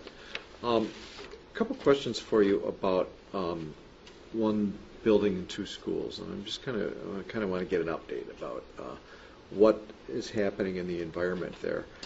When there was some initial information conveyed about the anticipated growth of the charter school, I think there was a lot of tension that was coming out of that. And I'm guessing that information has become more commonly known at this point in time, but I don't know that for sure, so I'd be interested in hearing about that. And I'd also be interested in hearing about some of the other things that maybe have been happening as a dialogue, communication, to sort of address some of those issues of tension and help everybody have a common vision for the building as opposed to having two separate visions for the building. Can you just kind of share some information on those issues? Well, that's a really simple answer. I have to say that initially when I went to the building, I knew very clearly from community input and things where we were. Staff, I think part of the reason why things have been productive is that staff has been very willing to put out there, hey, you know what, this is a question or concern we have. Some of those things are questions or concerns that are valid, and some of those things are questions and concerns that are just based in fear or uncertainty. And that's always hard to deal with. But what we've done since, well, what I've tried to do since day one there as the new building principal is to say, I'll give you what I know. Unfortunately, it's about as good as, as yesterday's news. I mean, I can give you the information in real time. I can't make any promises to say this is the teacher that may be moving or this is the grade level that may be shifting but together the staff has agreed that we just have to move forward and try to accomplish our building goal, which is 95% proficiency or advance on WKC, 80% the big four for the school district that you're familiar with. And so we had some conversations about what basically a lot of conversations happened about what the charter is, what regular Wilson is, what we stand for, and in the end it came out as we all are in this profession because we love working with kids and we want to see students successful. And so we came up with an overarching building-wide mission of we want to provide extraordinary learning experiences for all students so that they're socially and emotionally balanced and able to achieve their highest potential. The idea is that every kid who's in that building, regardless of school, come out in the end raring to go to 6th grade at Longfellow or Whitman and ready to be successful. And the parents have been excellent in giving me the history, yet also respecting the fact that we have to change some things because we can't be what we were. Some of those things happened and they were wonderful in the past history of Wilson. They need to be respected and celebrated. But we make our own traditions to some extent. We make new traditions. And so we've come up with some ideas for, like the Beehive, for example, that happened, to us from the state of Wisconsin saying you need to make sure you track behavioral data. And we've had fun with it. And that's all staff. That is all teachers.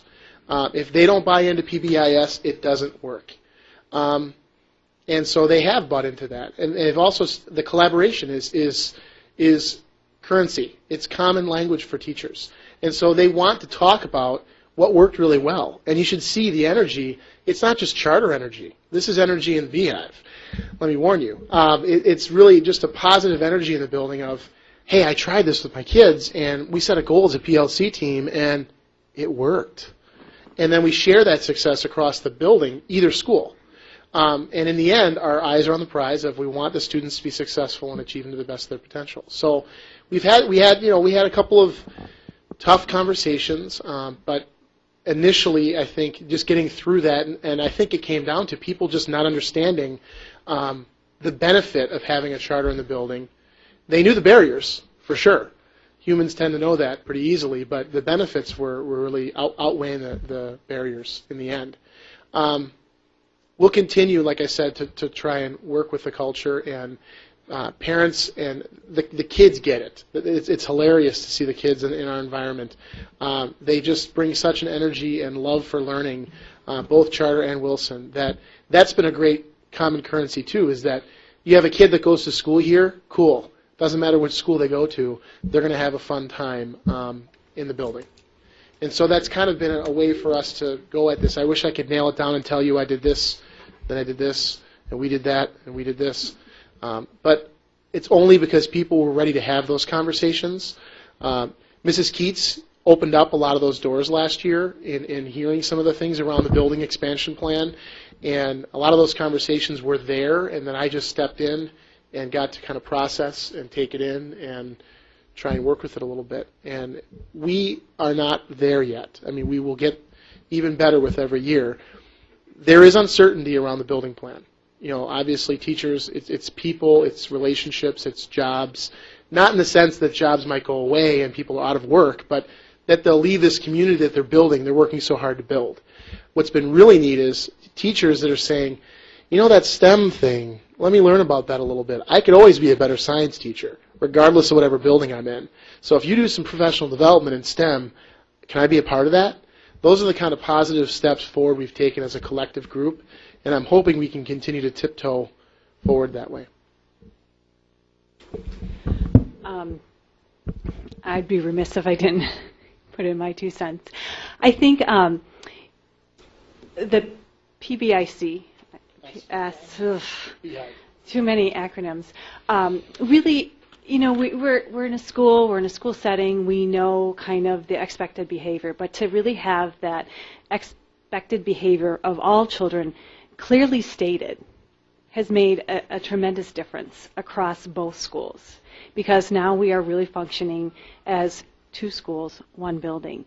I think you know, a lot of what happened in the past with the culture was kind of, it was new, they were bumps that had happened when you're transitioning and going through change. People are like, okay, a charter's here. What exactly is a charter? And, oh, now you guys want to expand, and, oh, now what? And I think, you know, it was just like, it was constantly moving, we were kind of surviving and trying to figure out who we are, and at the same time, you know, trying to learn how we fit, you know, in the Wauwatosa district, in that building. And I think that we just kind of had to go through that, and with more of a vision for us and who we are, and more of a vision that, you know, we're staying here in this building. I think that there have actually been some situations where there haven't been conversations, and they're just people in both schools stepping up saying, you know what, we're going to move forward together. And one of the really exciting things is parents from both schools, we are planning our first annual spring fling, April 16th at Hart Park. It's a joint community from TSHST and Wilson. We are having the 5-card studs come and play. And lots of exciting auction items and baskets that we'll be raffling off. I did. It's open up to the whole community. And any monies raised from that will benefit both schools. And the last thing I'm going to speak to is if we as a charter school are really being a living laboratory and testing, you know, kind of the best practices, actually the first place that's going to be seen in the district is Wilson, because we are really looking at mutually beneficial relationships that would affect everybody in the building. So. Another comment, I guess, that I wanted to touch on is that while we've been talking tonight, I've gone back and I've looked at the 3-year review that you gave us in July. And there was some information contained in the 3-year review with respect to MAP test scores in particular that I'm hoping that you'll continue to report on. I'm noticing in the handout tonight, there's an area that was addressed in your July of 2010 report that's not included in that information.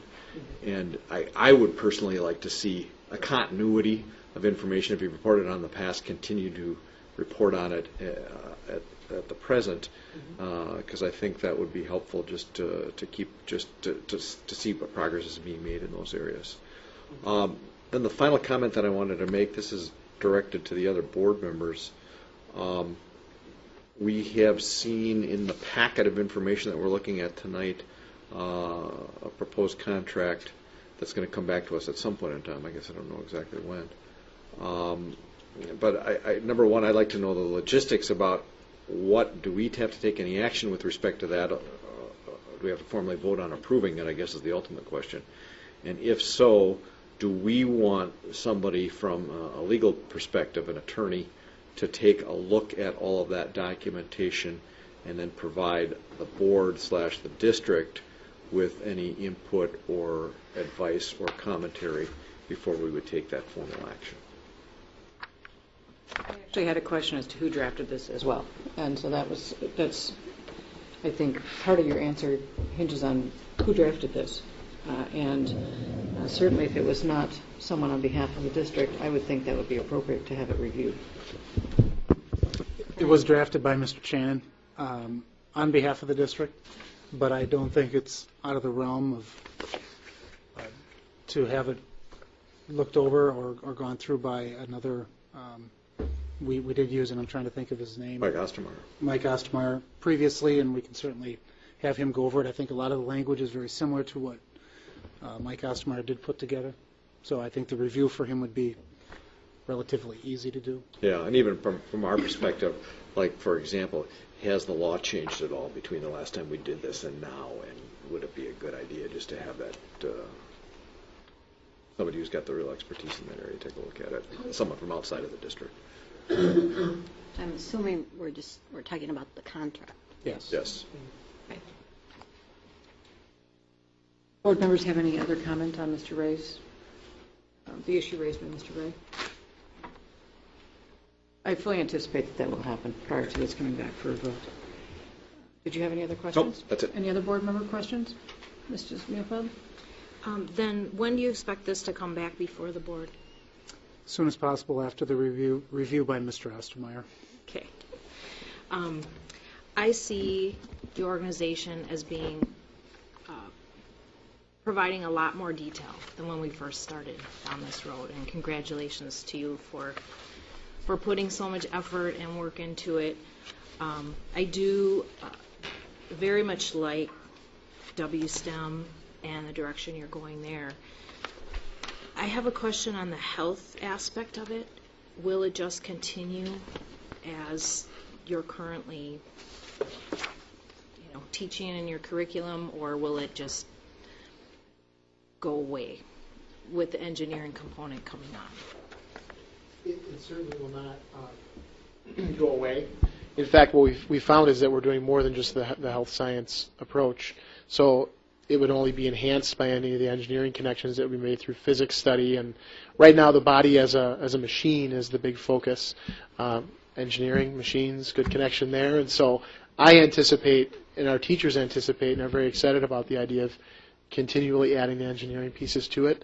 It's just that I think when we thought about it, because we did more than just health science, logically we should add in the other components as well. So it's just sciences in general, not necessarily with a focus. I saw in our initial contract there was something about diagnostics of internal medicine, and cool. We haven't done that, but anticipated at the time when we wrote the contract, that was how it was written. So we've evolved from that point, but certainly not taking that out of the current practice.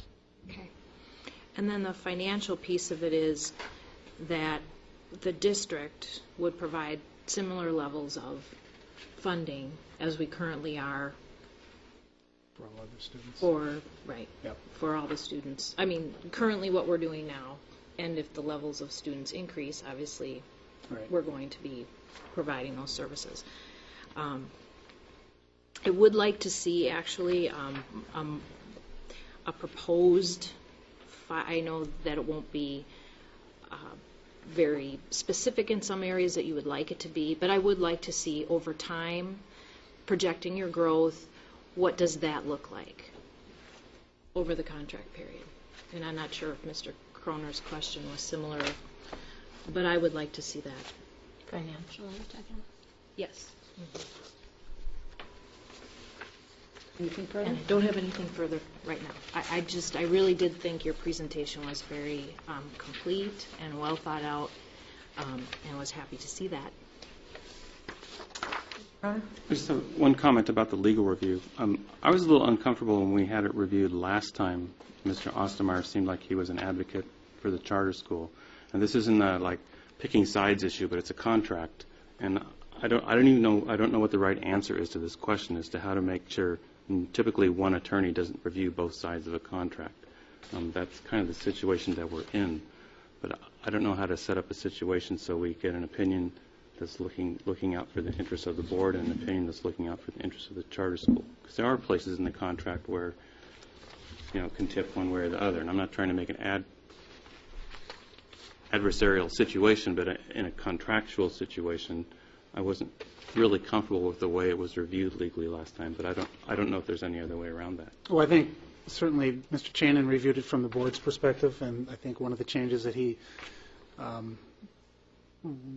put in there was advantageous to the board, the school board, more so than the charter school. But, I mean, it's certainly nothing intended to be disadvantageous as well. But Mr. Ostermeyer, if hired by the school district, by the board, would be representing the board's interest in the development or the review of that contract, clearly. All right. Thank you. Anything further? I would just like to commend you on the amount of work that you've done over the past year. I have to say, to be honest, after the review in July, I had grave concerns about whether this school was really viable in the long run. And I think you've made great strides to reassuring us that it is possible to continue. So I just want to say you've put in a lot of work, and it's quite obvious, and we do appreciate that. I appreciate that anyway.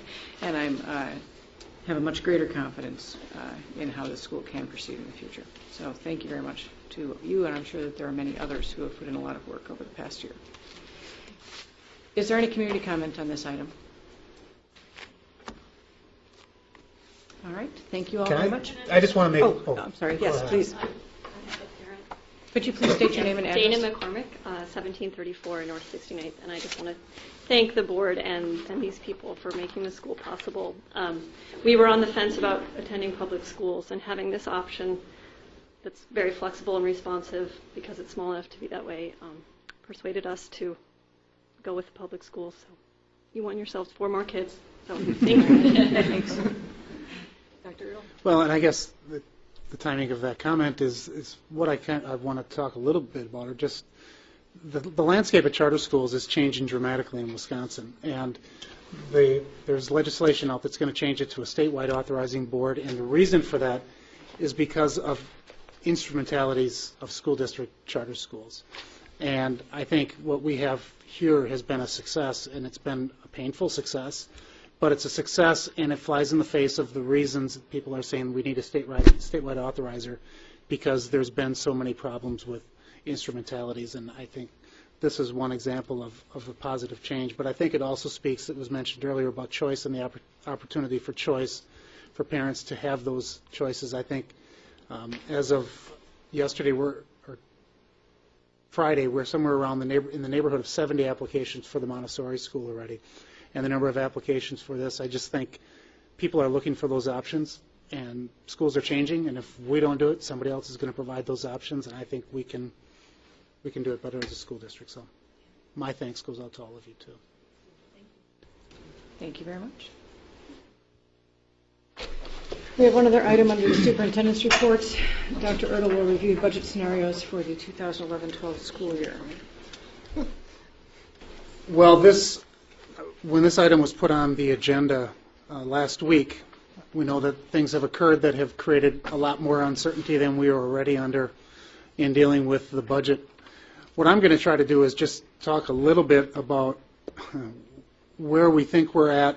And I mean, I've had a lot of discussions over the past 4 days with other superintendents, business managers, legislators, and trying to figure out where we're at as a school district. And while I could throw out a lot of different scenarios related to rumors and information that's on the news, and a lot of anxiety around where the budget's going to be at, I think we can go anywhere from a deficit of $5.5 million upward to, or lower down to an even budget. And we're just not real sure, from open enrollment revenue to levy, possible levy increases or not being able to have levy increases, to the Wisconsin retirement system, which just that 5.8% for our district is about $2.3 million. That would basically be shorted on aid or go back directly to the state for our entire district. Some of the health insurance pieces that are being tossed, not tossed, they're being proposed. But I think to try to respond at this point before things are passed, before it works through, I think it's kind of a fruitless effort. But I also think that it's important to look at process and where we're going to be going from here. We believe, Mr. Mack and I even went through some scenarios this morning, and that's where I come up with the $5.3 or $5.5 million in trying to put all different kinds of numbers in, that different things that we've heard or that are possibilities. But we know on next Tuesday, the 22nd, when the state budget comes out, we'll be able to get some better ideas of where we're going to be sitting.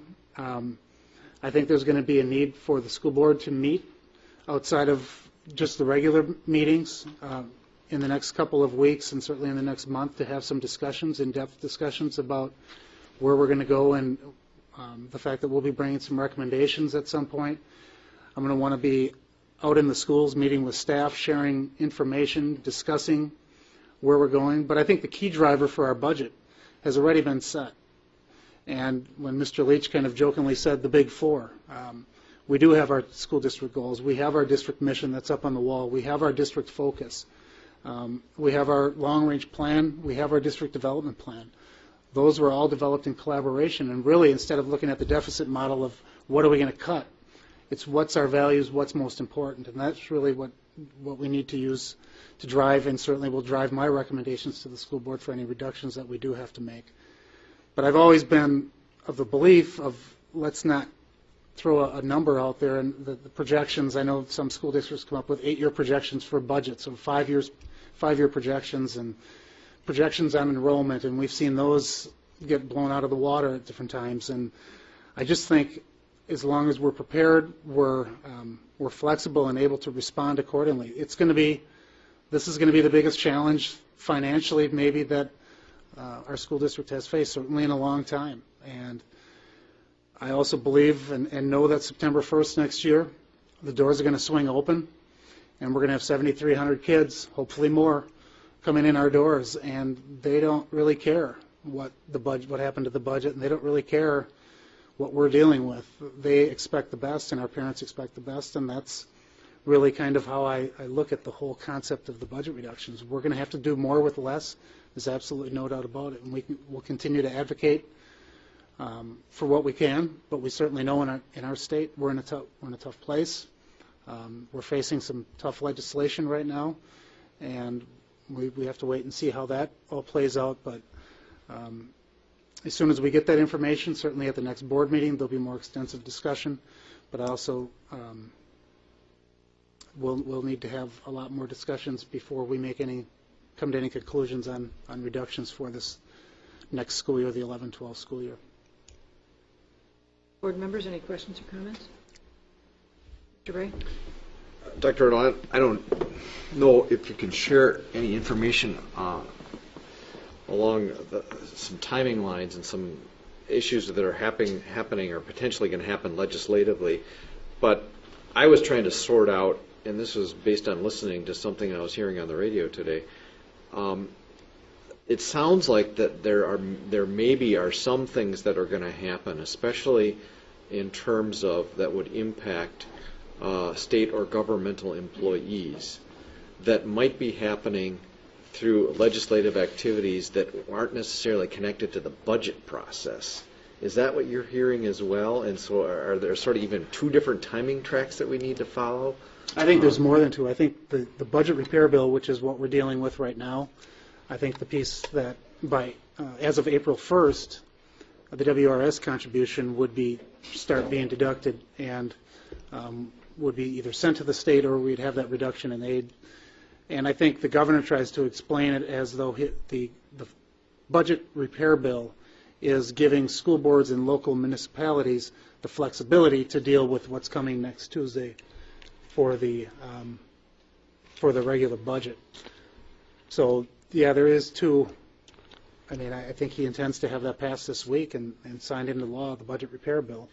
And then certainly before he announces his budget on the 22nd. And then I think the theory is that the tools will be in place to deal with those deficits. Mr. Croner?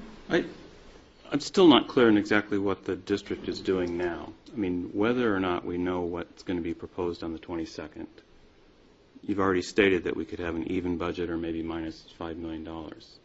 So to me, it would make sense to work through some scenarios. If we have to cut $1 million, we're going to move in this direction. If we have to cut 2.5, we're going to move in this direction. If we have to cut 5, we're going to move in this direction. So in a preliminary sense, have already started moving along those lines?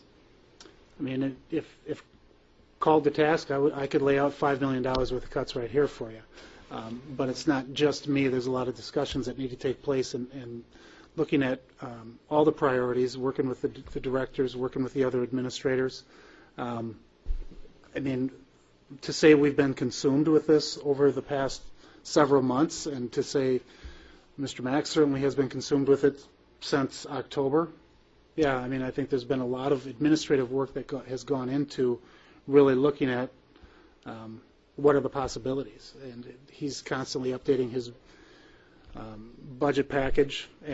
But I also think there's more uncertainty now than there ever has been. I mean, Mr. Mack can probably respond to that, but certainly I know in the past 10 years, right now, even going into this point, the level of uncertainty of what dollars are going to go where and our ability to raise revenues is out there. But as far as developing, I mean, I can tell you exactly $1.7 million at all district pay freeze. We save $1.7 million. We increase FTE at the secondary schools by 1 FTE. That's a savings of $520,000. We double that to 2 FTEs, we're talking $1.1 million. So yeah, we know what things cost, and we know how we can recommend changes and how we can work through that. So there's a lot of different components to our school district that we have to consider before we bring recommendations.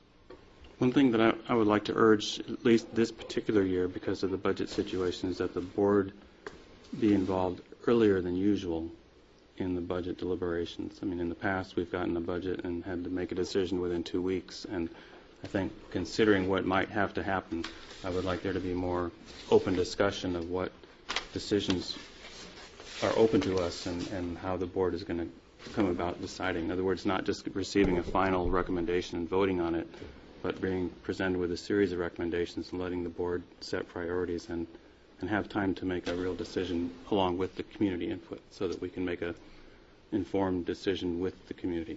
Well, I think that process starts in 2 days on Wednesday in the in-service. It's listed as a topic for discussion for the board. Thanks. Mr. Meyer? I think in the next couple of weeks, there are the things that affect the whole state pretty much the same way. And Wauwatosa, of course, has to be part of the solution and work with the government from Madison with what they deal to us. But the thing where I see our, I know our efforts, the efforts by our Assemblyman Dale Kuyenga, I don't want to mess up anyone's name. I know he's been communicating with us. He's been very interested in hearing how these things affect Wauwatosa. And where I'm going is this aid formula concept, or the choices there that Mr. Mack laid out for us, that I think you have to stay in close communication with our representatives, Leah Vukmir as well, and I'm sure they want to know, how does, there's a lot of technical issues in how the aid formula affects individual school districts, and I'm sure they want to hear from us on how things impact us. The things that affect everyone the same way, like a cap on retirement benefits or a copay on health insurance that's statewide, well, everybody will have to deal with that. But that aid formula thing, if it affects us, where John Mack could say some things there's winners and there's losers, our representatives need to know if Wauwatosa is going to be a loser in the whole mix, that perhaps they'll be able to weigh in for us. Anyone else? Is there any community comment on this agenda item? Right. Thank you very much, Dr. Ertl, and we will be discussing this during our in-service this week. That is the last item on our agenda. Other than public comment on non-agenda items, there is one final opportunity. If anyone has a comment on an item not on tonight's agenda, please approach the microphone. Seeing none, following this regular meeting, the school board will adjourn into executive session pursuant to WISSTAT sections 19.85 sub 1 sub f to review the early retirement requests of current staff members and to provide the board with updates regarding specific personnel problems, where such discussions will include consideration of financial, medical, social, or personal histories, disciplinary data of specific persons, or preliminary considerations of specific personnel problems, which, if discussed in public, would likely have a substantial adverse effect upon the reputation of any person referred to in such histories or data. Is there a motion to adjourn into executive session? So moved. Mr. Ray, I heard him first. Is there a second? Second. Thank you, Mr. Croner. Mrs. Galante, would you call the roll? Mr. Croner? Yes. Mr. Meyer? Yes. Mrs. Millfeld? Yes. Mrs. Randall? Yes. Mr. Ray? Yes. Mrs. Weber? Yes. Mrs. Fee? Yes. We'll take an approximately 5-minute break and reconvene into executive session.